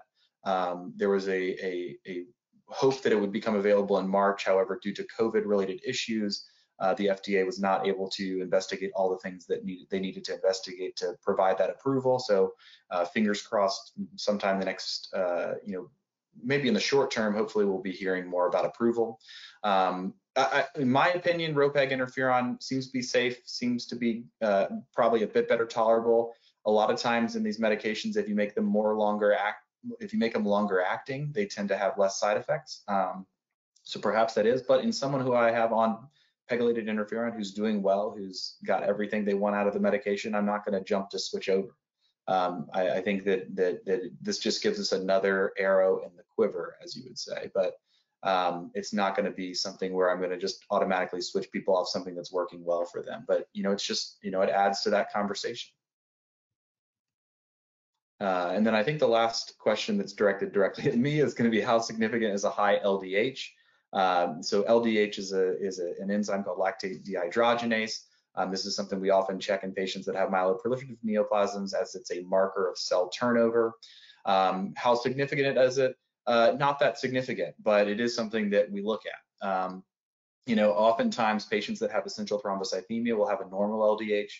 About 50 to 60% of people with polycythemia vera will have a mildly elevated LDH. Virtually everyone with myelofibrosis has an elevated LDH. This number is not clinically actionable. I don't change my treatment or my view of a patient if it's high or low. Sometimes when I do see it go from being a mildly high to very, very high, it makes me concerned that something's going on, but it may just mean that you had a recent infection or something else that caused increased cell turnover. So not that significant, but sometimes it can give us a clue to what's going on diagnostically. Certainly in someone who's always had ET, normal LDH, if they show up with a bigger spleen and more anemia and a high LDH, then sometimes we think the disease has progressed to myelofibrosis. All right, I'm going to skip over one question. I'll come back to it and give someone else a chance to talk. But the question is, having a hard time finding a good support during COVID, do you have suggestions on how to find support groups? So I will provide that to Lindsay. So there are a lot of good support service resources even during COVID. They have turned virtually.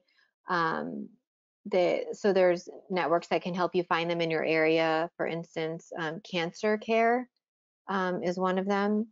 I believe it's cancercare.org. And if you go to them, they will help you find a support group in your area.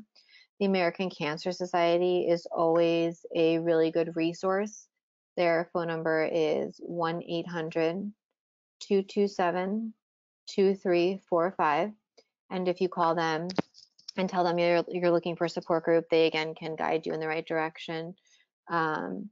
If you want telephone peer support, not necessarily a support group, but talking to somebody one-on-one, I know the LLS is a great resource, which I'm sure Lauren can talk more about. And then the Fourth Angel program, if you Google Fourth Angel, is also a telephone peer support program where you can talk to somebody else.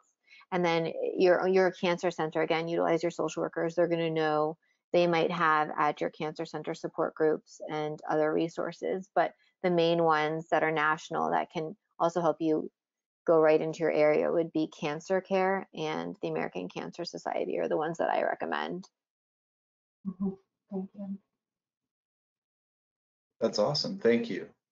I think this is a good question that I'll open up to the entire group if you feel like you have a good answer to it, but is, what do newly diagnosed MPN patients and their caregivers need to be asking their healthcare providers and be focused on?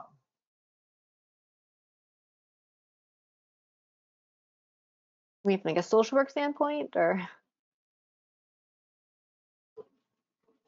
Oh, I can't hear you, I'm sorry. I think you're on mute. Oh, sorry about that. Yeah, I think, Lindsay, from your side of things, what would you say that newly diagnosed, MPN patients and their caregivers should be asking their healthcare providers, when they're going in for their initial visit? Well, I always say it's really important to keep like a pad with you prior to your initial visit to jot down questions, because a lot of times patients and caregivers, they kind of get the white coat syndrome, or they feel rushed in the visit. So go through your questions. The doctor will sit with you and answer them all. Ask them what to expect. Make sure you understand your treatment plan. You can write it out because you may be overwhelmed in the visit. Find out, who the social worker is, so you can call them if you need to ask any further questions. If you need them to repeat the treatment plan, go over it with them step by step. A lot of centers have binders that they can give you. Ask for a binder, because it may have it in the binder for you, everything to expect. But because everyone has different treatment plans, it's going to vary. So just, understand yours, ask your questions. Don't be afraid to use your time with the physician. And then different centers have different ways to communicate after your visit. I know MyChart. I believe Memorial uses MyChart, Cleveland Clinic uses MyChart. I'm sure all the other cancer centers have electronic systems. Utilize them. It's a really great way to get to your physician. They answer you within a certain amount of time. So if you think of something, you can then ask them. And, you know, I always tell patients, advocate for yourself. If there is no silly question, all questions are important, and write everything down and ask if it's okay to sometimes record, because of COVID, you can't always bring your caregiver to the appointment, which is even more overwhelming for the patient, and they can't remember everything at the first visit. So on top of writing things down, ask with the physician's permission if you could maybe call your caregiver on speaker or FaceTime them in, so you're not the only one remembering, or if you can record it. But FaceTime is a really good one to use right now during COVID, so that you're not the only one and you don't have to remember everything. Mhm. Yeah, I agree. I think and from a patient standpoint, one of the things that I think is important, and whether or not this is the patient, the caregiver role, the physician's role, is I think patients sometimes need to say, this is what concerns me the most about this disease and this diagnosis. Because I think sometimes the physician or you know, whoever's seeing the patient may make assumptions over, you know, based on their understanding of these diseases, and those are not always the same as what the patient's concerns are. So you can definitely look at the physician straight in the face and say, hey, this is what I'm scared of. Like I'm scared that I'm not going to see this graduation in 3 years. Mhm. I'm that you know, that I'm going to be a burden on someone. You know, because if you kind of make it known like the things that are concerned, then the rest of that clinic visit, you know, can be something that's directed at your main concern. And these are, for the most part, things that we're going to be dealing with long term. And if you have a major concern, it should definitely be addressed right off the bat. But sometimes it's tough to know exactly what that concern is. And then I think it's always important to kind of ask, you know, what does this mean? Put this in context. What do you think the follow-up's going to be? Like, what are the different options? Like, how do you see this playing out? And then realize that you're not going to remember everything from the visit. So definitely asking someone to come with you is important, or having someone on FaceTime, or recording the visit, because you're certainly going to forget everything and have a million questions right as soon as you walk out of the room that you forgot. Yeah. So, yeah. Going back a little bit, I want to make sure we get everyone's question in. Someone asked, I've been feeling worse since being treated and getting my numbers down. Do you have any suggestions for what to do and how to communicate with my doctor best? This is such a good question, because I think this is a challenge we run into. I think for a long time we've said the goal of treatment is to reduce risk of thrombosis by controlling blood counts. And then we are so hell-bent on controlling these blood counts that we forget, you know, that we're taking care of a person who's dealing with this disease. And so, you know, patients tell me this all the time as they walk in and they talk to their doctor, and their doctor looks at the number and says, you're doing great. And they're sitting there just miserable. And the doctor's like, nah, you're doing great. There's a huge disconnect there. And so I think that this is something where you have to kind of let your doctor know and be like, hey, I know my counts are good. I know that, but I don't feel well, and we need to figure this out. Sometimes this could be due to the medication. I mean, some people on hydroxyurea at high doses can get considerable fatigue, and it may not be the best medication. Sometimes it's because there's disease-related symptoms that haven't been addressed, and the numbers are good, but the disease-related symptoms are a problem. We may have better medications that can help with that. Sometimes it's overall just the weight of the disease, and maybe reaching out and talking to a social worker and finding support may be helpful, because it's yeah, my numbers are good, but I don't know what I'm dealing with, and I'm very confused, and it's overwhelming, and no one can give me a straight answer. So honestly, just be honest, and it's one of those things where I think this is another area where having a specialist helps, because I do think that we're biased towards understanding that the weight that the symptoms of this disease have on patients. And when you are out in the community and you're seeing breast cancer, colon cancer, lung cancer, pancreatic cancer, and then someone comes in with PV, you know, sometimes your ability to kind of give that the appropriate attention is not there. And that's really not a knock on community physicians at all. It's just that you know, it's a different context that they're operating under compared to what we are. And so sometimes it's helpful to have a specialist that can kind of talk through some of these things and really and let you know that this is not something that you're dealing with alone. Mhm. I don't know, Sarah, if you have any other thoughts on that. I agree, and just really being able to paint a picture of, like if you can think of an example of what it's taking away from you that you really enjoy, to help them understand, like, this is really affecting me negatively because I'm not able to do such and such that I like to do, or that my level of fatigue is so severe. Like just really making it clear, uh, if they listen to you. I think that's hard if you feel very rushed and that you don't feel listened to. That can be challenging, but Definitely. just be persistent, Yeah, exactly. right? You shouldn't have to be persistent, but it is the case sometimes where people don't hear you the first 5 times, but they do the sixth. So um, Right. that's definitely our fault. So we're not placing that on the patients, but it is you do what you can. The next one is, if you have polycythemia vera and are anemic, is that normal? No, but there are a couple reasons why maybe. So first, I would say that sometimes when people have polycythemia vera for a long time and then their blood counts drop, regardless, maybe they're on the same treatment, same regimen, that can be indicative of the disease progressing into myelofibrosis. However, other times we have patients on medications like hydroxyurea, and higher doses of that may push the blood counts down into more of an anemic zone. Also, we're doing phlebotomies very frequently, and that can also sometimes push the blood counts down into an anemic zone. I will also warn you that what we consider anemia is not necessarily what a laboratory considers anemia. And so it may put an L next to your hemoglobin, but you might be right where we want you to be. It doesn't necessarily mean that that's an issue. And so sometimes patients are like, well, it says that I'm L. It says low right next to my numbers. And I'm like, yeah, but you're right where I want you to be. And this lab has no idea what your disease is or what's going on. So a lot of different answers, but not, generally speaking, not normal to be anemic, but certainly there's reasons why, that may be medication induced, maybe phlebotomy induced, or a sign of the disease changing. Someone asked, can you explain to me what a TET2 mutation is? These are, this is what we get from doing these gene panels, these next generation sequencing panels. And what we look for are genes that are commonly mutated in blood diseases. The TET2 mutation is the most common mutation you're going to see. It's not specific to people that have a myeloproliferative disease. It is also not specific to having a blood disease at all. We actually know that it's the most common quote unquote CHIP mutation. So that's a fun little term. It stands for clonal hematopoiesis of indeterminate potential. And what that means is if you took a bunch of healthy people in their 70s and 80s and we checked them for mutations, a good proportion would have a TET2 mutation. And it doesn't necessarily mean anything. And so while it may have meaning within the context of a disease, it also may not.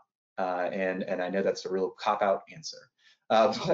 The other thing I would say is TET2 mutations are not one of the mutations that's considered to be a so-called high-risk mutation. We actually don't think it really modifies the risk of the disease at all. And so it is just, it's the most common mutation to see, and it really doesn't impact disease risk or prognosis in myeloproliferative diseases. Going down, let's see. Question was, could patients have any complications from getting the COVID vaccine? The short answer is we don't know, right? The trials were done in relatively healthy patients that didn't have underlying blood disorders or blood diseases. At Moffitt, we're actively undertaking a trial to try to answer some of these questions. Patients that have had various cancers, including myeloproliferative diseases, we've check their blood before they've gotten the vaccine and after they've gotten the vaccine to try to, see if they respond the same way to the vaccine that patients without blood diseases have. Also, we're seeing more and more patients in the clinic, and we're kind of trying to correlate their blood counts, their symptoms with when they got the COVID vaccine. My general feeling is that the COVID vaccine causes an immune response, and immune responses can certainly be heightened in patients that have myeloproliferative neoplasms. We certainly don't know if people respond well, but I haven't seen any, very severe reactions in patients getting the COVID vaccine to this point. And I don't really expect to. Certainly I could be wrong about things, but in the patients we've treated so far, and we've had most of our patients get COVID vaccines at Moffitt because we were lucky enough to be able to do that, and most of our patients fit those criteria of being able to be eligible for it early on. And we didn't see any significant reactions of note. So that's always reassuring. Please go get your vaccine if you're eligible, which is everyone now. So everyone go get your vaccine. Question answer now is, let's see. Hi, Dr. K, can you explain the TET2 mutation? Oh yeah, we did that a little bit. Is this troublesome for a post-ET, now PV patient with platelets at 2 million? So yeah, once again, not something that I'd really take into account from a treatment standpoint, from a disease standpoint. I don't think it's something that may be, playing a role as far as, being present, but I don't think it is something that really adds a ton to the picture from what we know about TET2 mutations at this point. So it's a tough question, but I think that it's not something that we know enough about to really factor it into the treatment algorithm at this point. And most studies have said it doesn't really have a prognostic or predictive role within the disease. Question for someone other than me. Can you talk more about financial programs, resources available to patients? Lauren? Oh, yes, I actually did a little research. So for LLS, unfortunately, our copay is specifically closed. However, if you live in the greater Tampa area, we do have travel open, which is great because it's one of the things that I've been kind of pushing. And so what our travel includes is it'll pay for you to travel to and from your appointment. We will not be able to cover food, but we will be able to cover, I don't want to say airfare because hopefully you won't need that, but it could cover airfare if you needed it. But I'm just really excited that we do have travel because it is more localized.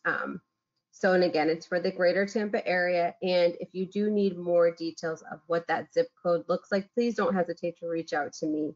And then our urgent need is open, which again is one of those funds which opens and closes, but it's awesome because we can cover both the pediatric, and for this particular group, our peds are 0 to 40. And then we also have 40 and up available and open, which I'm again very excited about. So that's what we have open currently.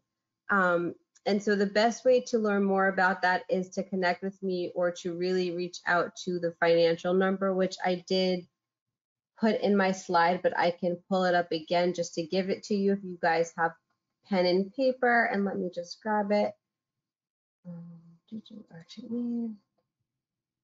I wish I knew the number by heart, but I do not. So 877-557-2672. That's going to be a great number to have in your pocket. You can also connect with your social workers as well. I know a few, I don't know if you want me to add them. A really great resource where patients can actually go and check is needymeds.org. You can look by diagnosis on there. And right now, something called Good Days offers financial assistance for people with myeloproliferative neoplasms who can't afford their treatment. So if you go to www.needymeds.org and you search by diagnoses, you can find the programs that are available to you. Cancer care is listed as one, and Good Days is listed as one, and the number for Good Days patient assistance program, which is national, is 1-877-968-7233. Awesome, thank you guys. Next question is there a nutrition resource for polycythemia vera? Sarah, do you know of any nutrition resources No, I'm not aware of any. Yeah, I think, it's certainly nutrition is something that various groups have been looking at. I know Ruben Mesa's group at University of Texas San Antonio, previously at Mayo, Arizona, was looking at various nutrition. I know the NPN Advocacy International, Advocacy and Education International is a large support group, patient resource that does often do kind of discussions or talks regarding nutrition and various things within There for was a myeloproliferative specific neoplasms. supplement, American ginseng, for fatigue and breast cancer patients, which we've tried. I have a lady with myelofibrosis that had good results with that. But there's really not been any randomized controlled trials in MPN patients, but it was in one of the reputable journals looking at American ginseng for breast cancer patients where it improved fatigue, but it took about 12 weeks of taking it consistently. Yeah, that's helpful. I think yeah. So I think this is a common question we get. Nutrition, people really like to be in control of their health and their diet, especially when they're diagnosed with a disease, because you want to feel like you have some control over what's going on. I certainly recommend, a healthy diet, exercise. I think that good sleep habits, those things play a role, especially with the fatigue that's associated with this disease that we can't really do too much about or nearly as much as we'd like to. And really making sure that you're having a healthy diet, exercising, staying healthy, staying fit, getting good sleep, all of that plays an important role. Mm-hmm. And then one of my favorite questions to answer was asked, which is, could you please share about research you mentioned earlier and if there are new areas of research? There's so much research going on. I think that this is one of the things that's very, very exciting about this field. When you start, it's kind of it's really a domino effect.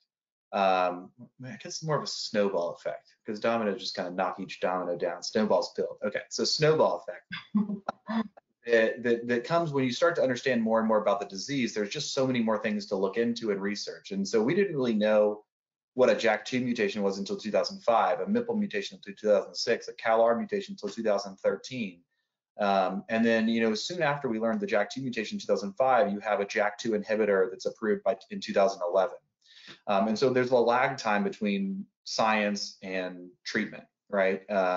And so if we're just figuring out about what a calreticulin mutation is in 2013, and we're just figuring out how it works 2 years ago, we knew that it was there, we just didn't know how it did what it did. Inevitably, this is going to feed into further research. And I think that's why we see 11 actively enrolling phase 3 clinical trials for myelofibrosis patients, which is just unheard of to have that many ongoing phase 3 clinical trials. We're like breast cancer or prostate cancer with all this research. It's craziness. And so, I think that what people are looking at is, one, how do we make JAK inhibitors better? How are we more effective at getting control of the spleen and the symptoms? How can we be better at improving anemia in patients that have low blood counts and make it so people aren't requiring transfusions? And then the root of everything is, how do we modify the disease? How do we cure the disease? How do we get rid of it? What are the critical pathways? And whether maybe that's not possible when we're intervening late. Maybe it's only possible by intervening early in the disease process. And I think that's where a lot of research is going, is there a potential to intervene early in a specific way that can prevent this disease from progressing and maybe even make it go into remission? We don't know the answer to that, but I think that's certainly the direction things are going. And there's tons of basic science labs out there.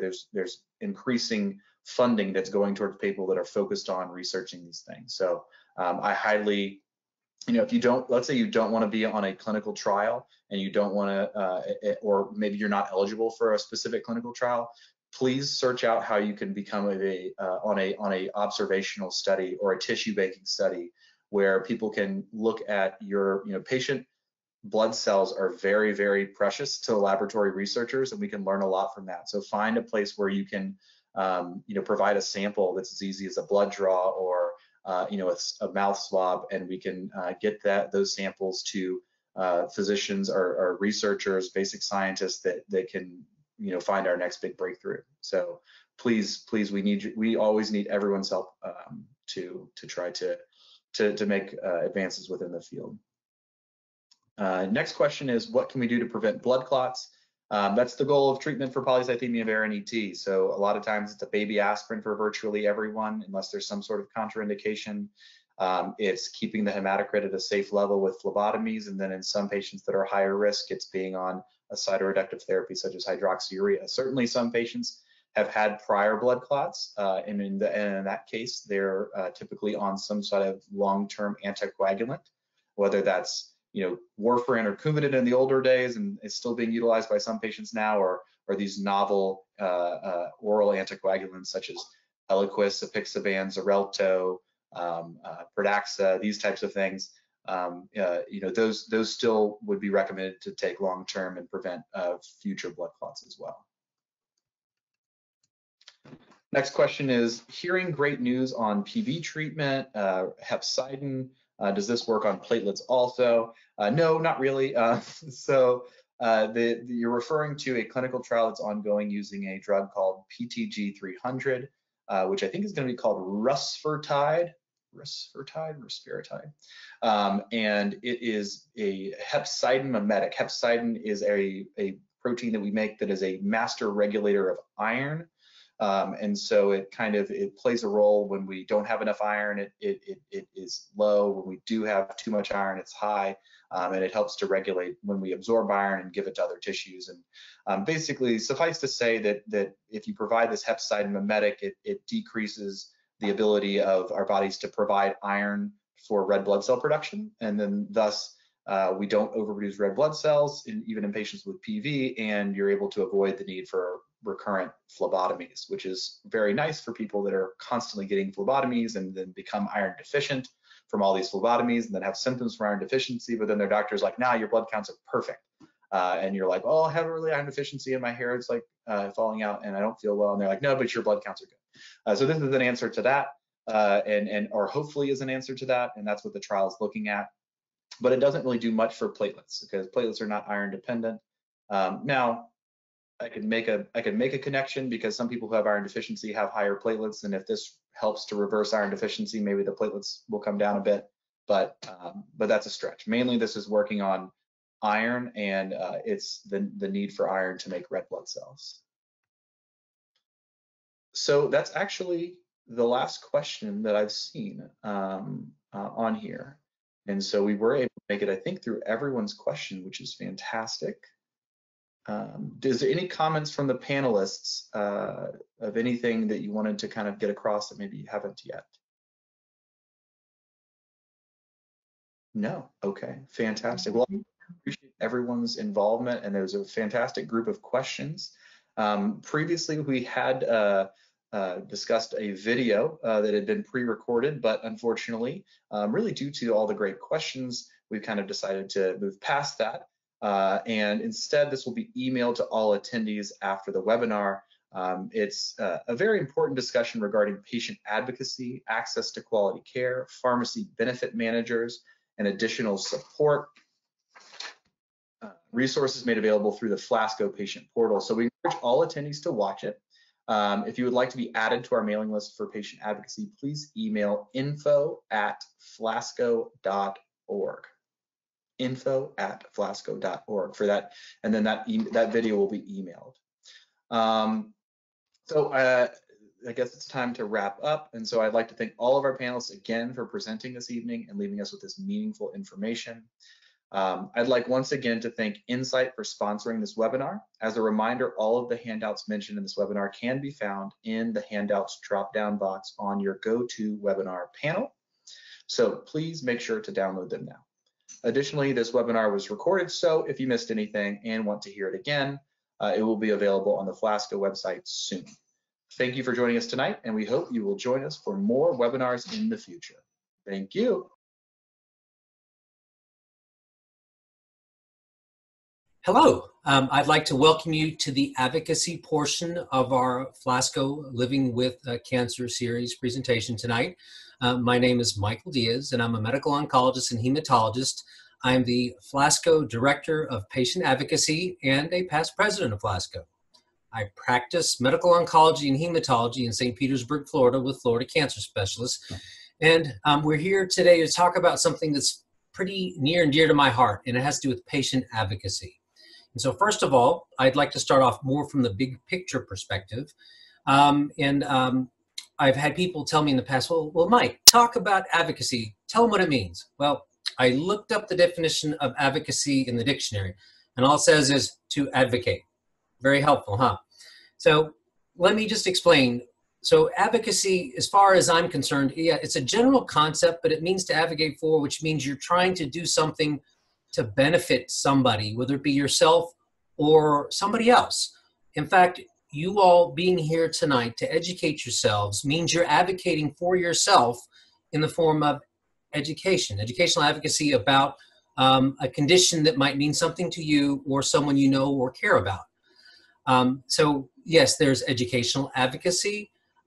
Your doctors will also most likely advocate for you whenever they're fighting insurance companies to get scans or medications or therapies or testings approved. We really don't get paid any money to do that, and that's we either have to hire staff to do that or we do a lot of it ourselves too, but we're advocating for you. The way, and there are many other ways besides education, you can advocate for family members. You can help assist with certain components of their care, and all that is advocating. And there are lots of ways to do that. The main way that I like to advocate for my cancer patients, because that's one of the reasons why I love being a doctor. In my free time, which is not a lot of, but I do spend a lot of time doing it, is I advocate for my patients when it comes to healthcare reform. One of the things that I noticed as I was going through my training as a young oncologist is that it didn't seem to me that there were a lot of healthcare providers involved with the policy decision-making process that would impact patient care, patients' healthcare, or their access to care. And one of the things that I've been doing since I've been practicing medicine for a little over 15 years now, I've been getting more and more involved with advocating for healthcare reform so that patients have access to affordable quality healthcare that's close to home. I'm a firm believer that we have enough resources in this country.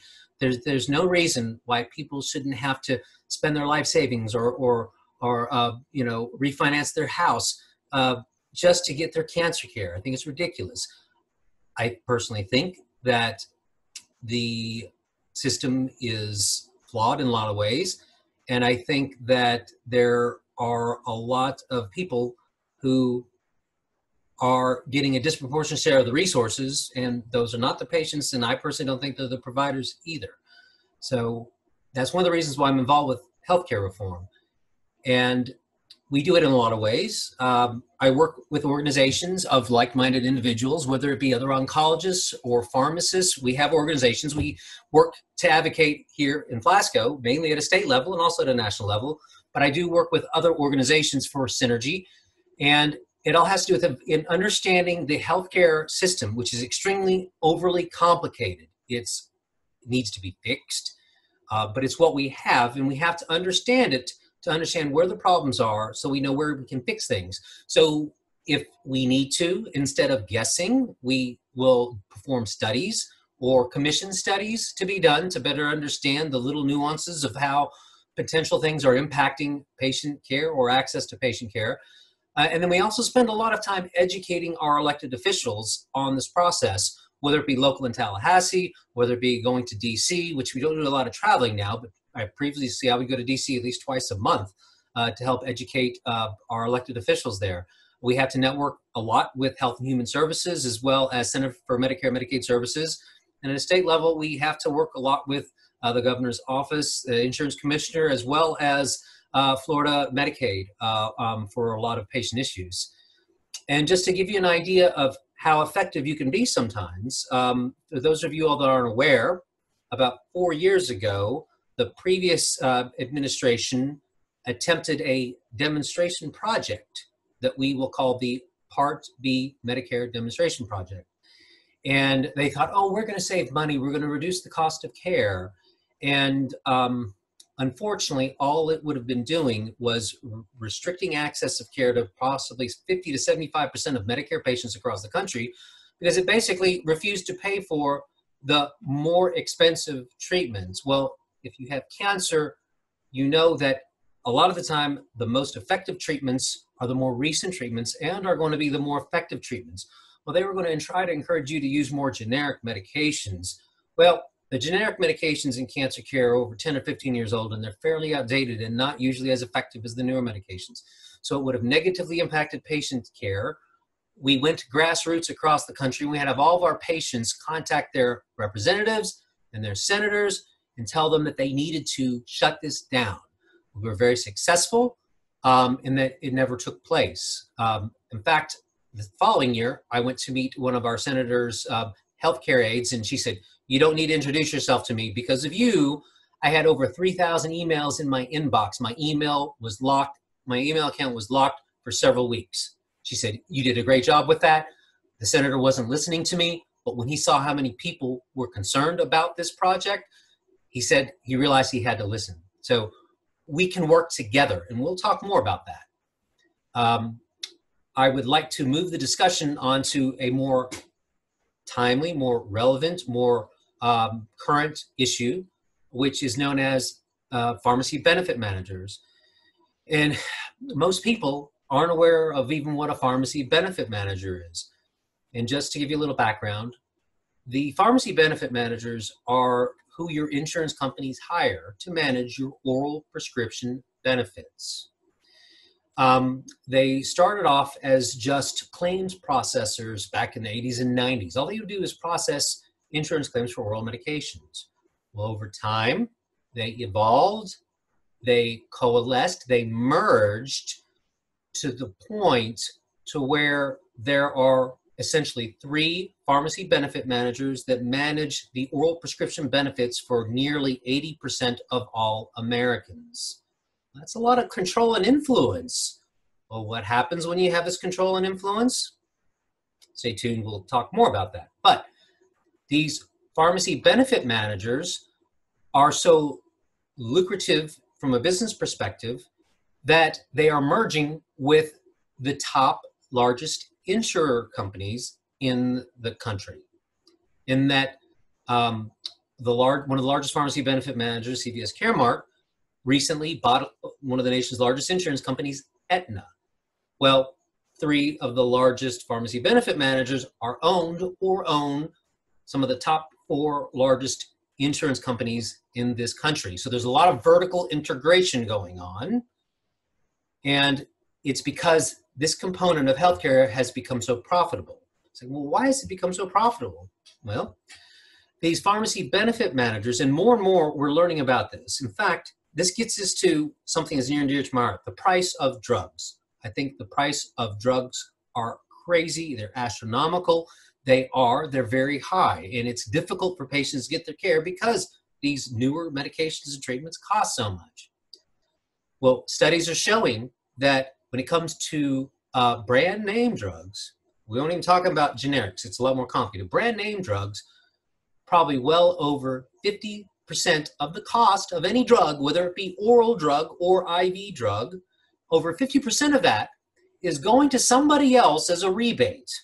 Yes, over half the cost of drugs. So if you're on a drug that costs $1,000 a month, over $500 of that is going to a rebate in somebody else's pocket, not the pharmaceutical company's pocket.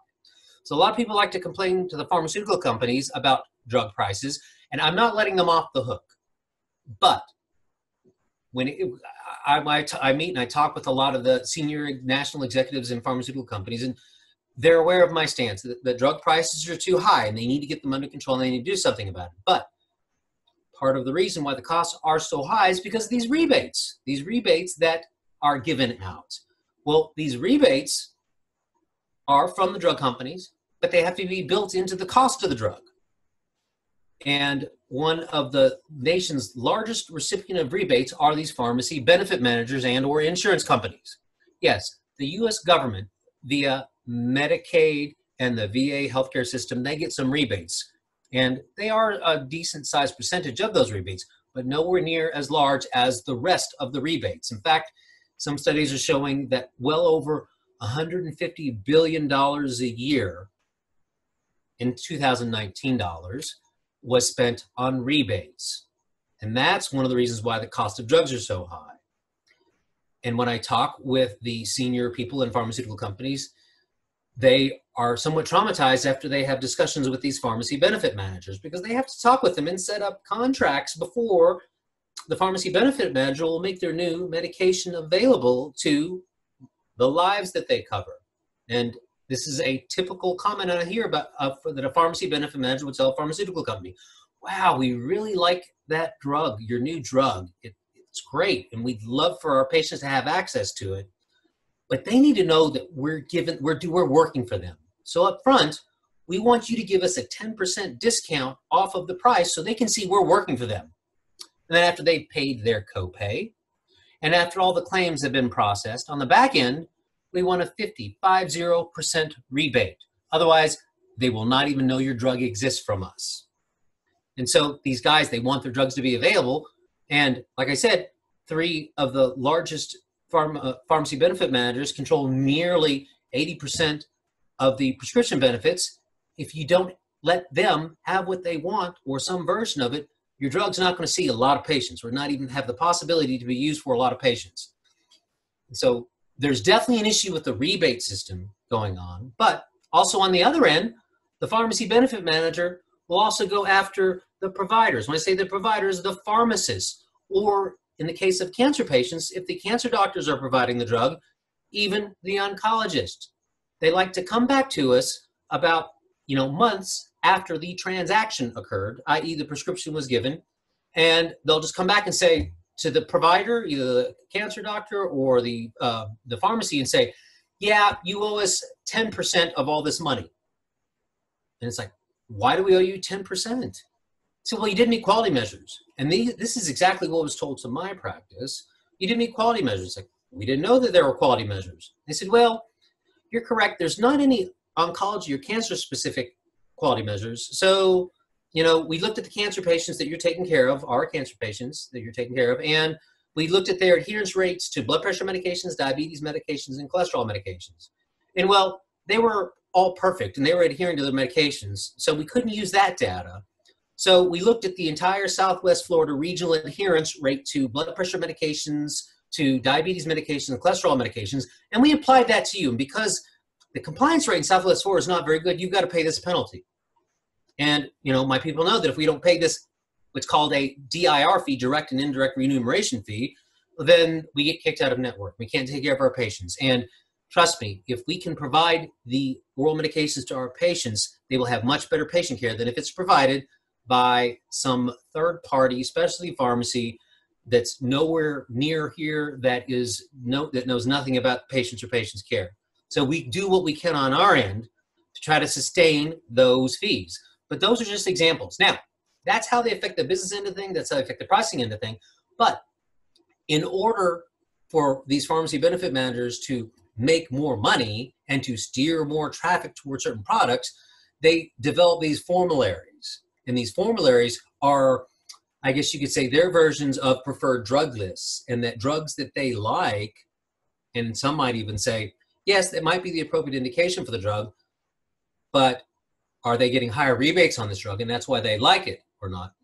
We don't know. All that information is privileged and considered to be proprietary. But they have these formularies, and we're seeing perfect examples of how these formularies that they're trying to implement on cancer patients, they don't really work. You have cancer, you know that you may have other unique healthcare conditions, and it's not like there's a plethora of medications with which you can choose from, which some might consider to be your best treatment option. Why? Because different medications have different adverse side effects, and some may have an adverse side effect profile that may be detrimental to you given your unique health characteristics, or may not be better for you given your unique cancer. And so it's very difficult to say that just because I have cancer and it is cancer type X, that you should always start off with this one medication that these pharmacy benefit managers are saying you should start off with. And I can give you a perfect example. Let's tie it into patients. One of the things that we do is that we collect what's called patient PBM horror stories. And I do want you to know, if you have had any of these horror stories, as I will be talking about in a minute, please type in the little text box your name so that we can, and the best way to reach you so that we can reach out to you at Flasco and get your horror story recorded. We do this at the Flasco level. We do it at a national level. I do it with a national organization I work with called Community Oncology Alliance. If you go to pbmabuses.org, that's P as in Paul, pbmabuses.org, you can see, unfortunately, volumes of horror stories that have resulted from these pharmacy benefit managers negatively impacting patient care. Just to give you an example, getting back to the formularies that we were talking about, we have several examples that have even happened here in Florida where a patient with a condition and other cancer and other medical conditions, for example, like bad kidney disease, should be getting, if you look according to routine formularies and what's considered to be the #1 line of therapy, a medication that its #1 side effect is that it can impact the kidneys. Okay, well, one of my partners saw this patient and realized, wait, this patient needs this medication. It could impact the kidneys. They have bad kidneys. Then maybe we need to start them on the second line medication first, period, and avoid this potentially more dangerous one. They sent the patient to a local cancer center of expertise, and their specialist in this cancer said, yeah, you can't have that #1, that first drug, that first medication. You need to start off with the one second on the list because it could hurt the kidneys. Well, it took the pharmacy benefit manager over 2 months to approve the medication because it was denied because it wasn't #1 on their formulary list. So we have several examples where they can delay access to timely care. We even have examples nationally of patients just dying while they're waiting for their medication to arrive. An unfortunate example of a patient who waited 9 weeks for a routine metastatic breast cancer medication to arrive, but the pharmacy benefit manager fought with the provider for so long, the patient gave up after 8 weeks, went into hospice. The medication showed up just after that, but the patient was too weak to even take the medication. We have other examples of where the pharmacy benefit manager, I have 2 examples in my practice, not with me, but with 2 of my partners, of where the pharmacy benefit manager actually said, no, we know this medication is frontline and is the first one that's listed to be used, but we think the patient should have surgery first. And in both instances, even the surgeon and the medical oncologist said, no, surgery is contraindicated in this patient. They said, well, no, we think the patient should have surgery first. So they're making a medical decision without even seeing the patient. They're making a medical decision without a license to practice medicine. And that's one of the things they're doing to save money and to help their bottom line. These guys are businesses. They took an oath to their shareholders. They did not take an oath to patients like the doctors did. And so if you have a horror story, please type it in on the question box so that the people from Flasco can contact you, hear your horror story so we can get it documented. We need to have these documented. And part of the reason why is that we are working on trying to reform the healthcare system as far as these pharmacy benefit managers are concerned. We're working both at a state level and at a national level. To give you an idea of what we've been doing at a state level, in fact, we've been coordinating with other healthcare advocacy organizations, and we attempted to have legislation passed last year for pharmacy benefit managers. It would have held and made sure there was transparency as well as accountability, because right now there's no transparency. I was in DC a couple of years ago and was talking with some key staffers on both the Senate and the House, and they said, yeah, the pharmacy benefit managers people were up here yesterday and they were lighting their hair on fire saying, oh no, we can't be transparent. That will disclose proprietary information. We won't be able to save money. There's no way we can be transparent. Well, this is healthcare. Everybody needs it. And if you have to be that transparent, then is there a reason for that? So we want reasonable transparency and we wanted accountability. And unfortunately, that bill did not pass. It did not go up for vote in the House or the Senate. But we will be working on that again for next year. And that's one of the reasons why I want to grab your attention. We will be working on that next year, and we will need your help with reaching out to your legislature, your state representative and your state senator, so that they will know they need to support this bill. Now, with that being said, to give you a little bit more of an idea of how conniving these pharmacy benefit managers can be, one of our other organizations developed a study looking at Florida alone, just to better understand how these pharmacy benefit managers worked in the Medicaid system that's run by the state. And just in one example, with a generic medicine, they saw that the pharmacy benefit manager was paying a pharmacy that they didn't have a preferred contract with. They're paying this pharmacy approximately 20 cents a pill for generic medicine the patient needs to take twice a day. And they were paying a pharmacy that they had a contract with. Now you got to keep in mind, this contract that they have with the pharmacy is not accessible to the public. Why? Because it's proprietary. Well, they were paying them $10 a pill. And when you sit down and you look at things, it would not be reasonable, given the fact this medication is taken twice a day, every day, within a year, if you assume a reasonable number of patients are on this medicine, it's a commonly used medicine, very commonly used medicine, that it wouldn't be reasonable for there to be a $30 million discrepancy going into this preferred pharmacy's pocket. So that has caused a lot of uproar in Florida. That was not able to get this legislation passed, but it was able to get the governor to hire a nationally renowned actuarial firm to do their own study to validate and verify what this other study has seen. If there's that large of a discrepancy, then if it's the taxpayers' dollars, I think the taxpayer deserves to know, why is this pharmacy getting paid so much more for pill than your average pharmacy? Okay, that stuff needs to be known. There's been a lot of reform going on at the state levels because of little tactics like this, especially in Florida, especially in Ohio and Georgia. We want Florida to be next, and so we'll be reaching out to you to advocate more next year. We're also working at a national level in DC with a couple of different bills, a couple of pieces of legislation, one so that patients could get their drug within 48 hours and they wouldn't be waiting several weeks or even months to get their medication.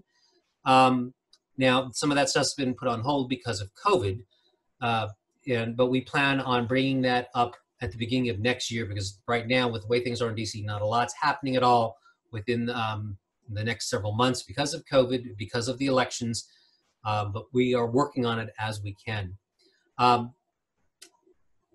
So your involvement is essential. As I told you with the example, when it comes to healthcare reform, if your elected official hears about you, the voter, and they hear that you are concerned, they will listen. And we are planning on this next year, for this next 2021 legislative session, we are planning on having a bill introduced to help reform pharmacy benefit managers. But we need to have a coordinated effort, because there might be more than one bill out there. We want to make sure that you are sponsoring the correct bill. We want to make sure that you know why. So it's a good idea, I think it would be, if you are interested and want to help verbalize your opinion as a voter to your elected officials, that you put your name and email in the question box. Let them know you want the monthly newsletter. It's a monthly patient newsletter. That's one way to stay updated. Not only will you learn about advocacy issues, but you will learn updates about all the different things that we talked about today. And just as well, you can go to the website at www.patients.flasco.org to learn more about not only advocacy information, the things that I'm talking about here today. Once again, it's to make sure there's a coordinated effort so that you know when to reach out to your elected official, you know what to talk about, you know which bill to tell them they need to support, but it's also to learn more about other things for patients, such as assistance programs, various support groups, as well as clinical trials, and yes, of course, something important and dear to me, information about advocacy. And also, we plan on notifying all the patients that have participated in these Living with Cancer series when there is a time we need to call them to action, because you can help us, the providers, make sure that you have access to care that's affordable, quality, and that people are not taking all the money that's being designated for healthcare, instead of it going to the patients, they're putting in their pocket. We got to put a stop to that. So I appreciate your attention, and please sign up for the newsletter, go to the website. Any questions, once again, please direct them in the question box. Your questions will be answered, but you all have a great evening. Thank you. God bless.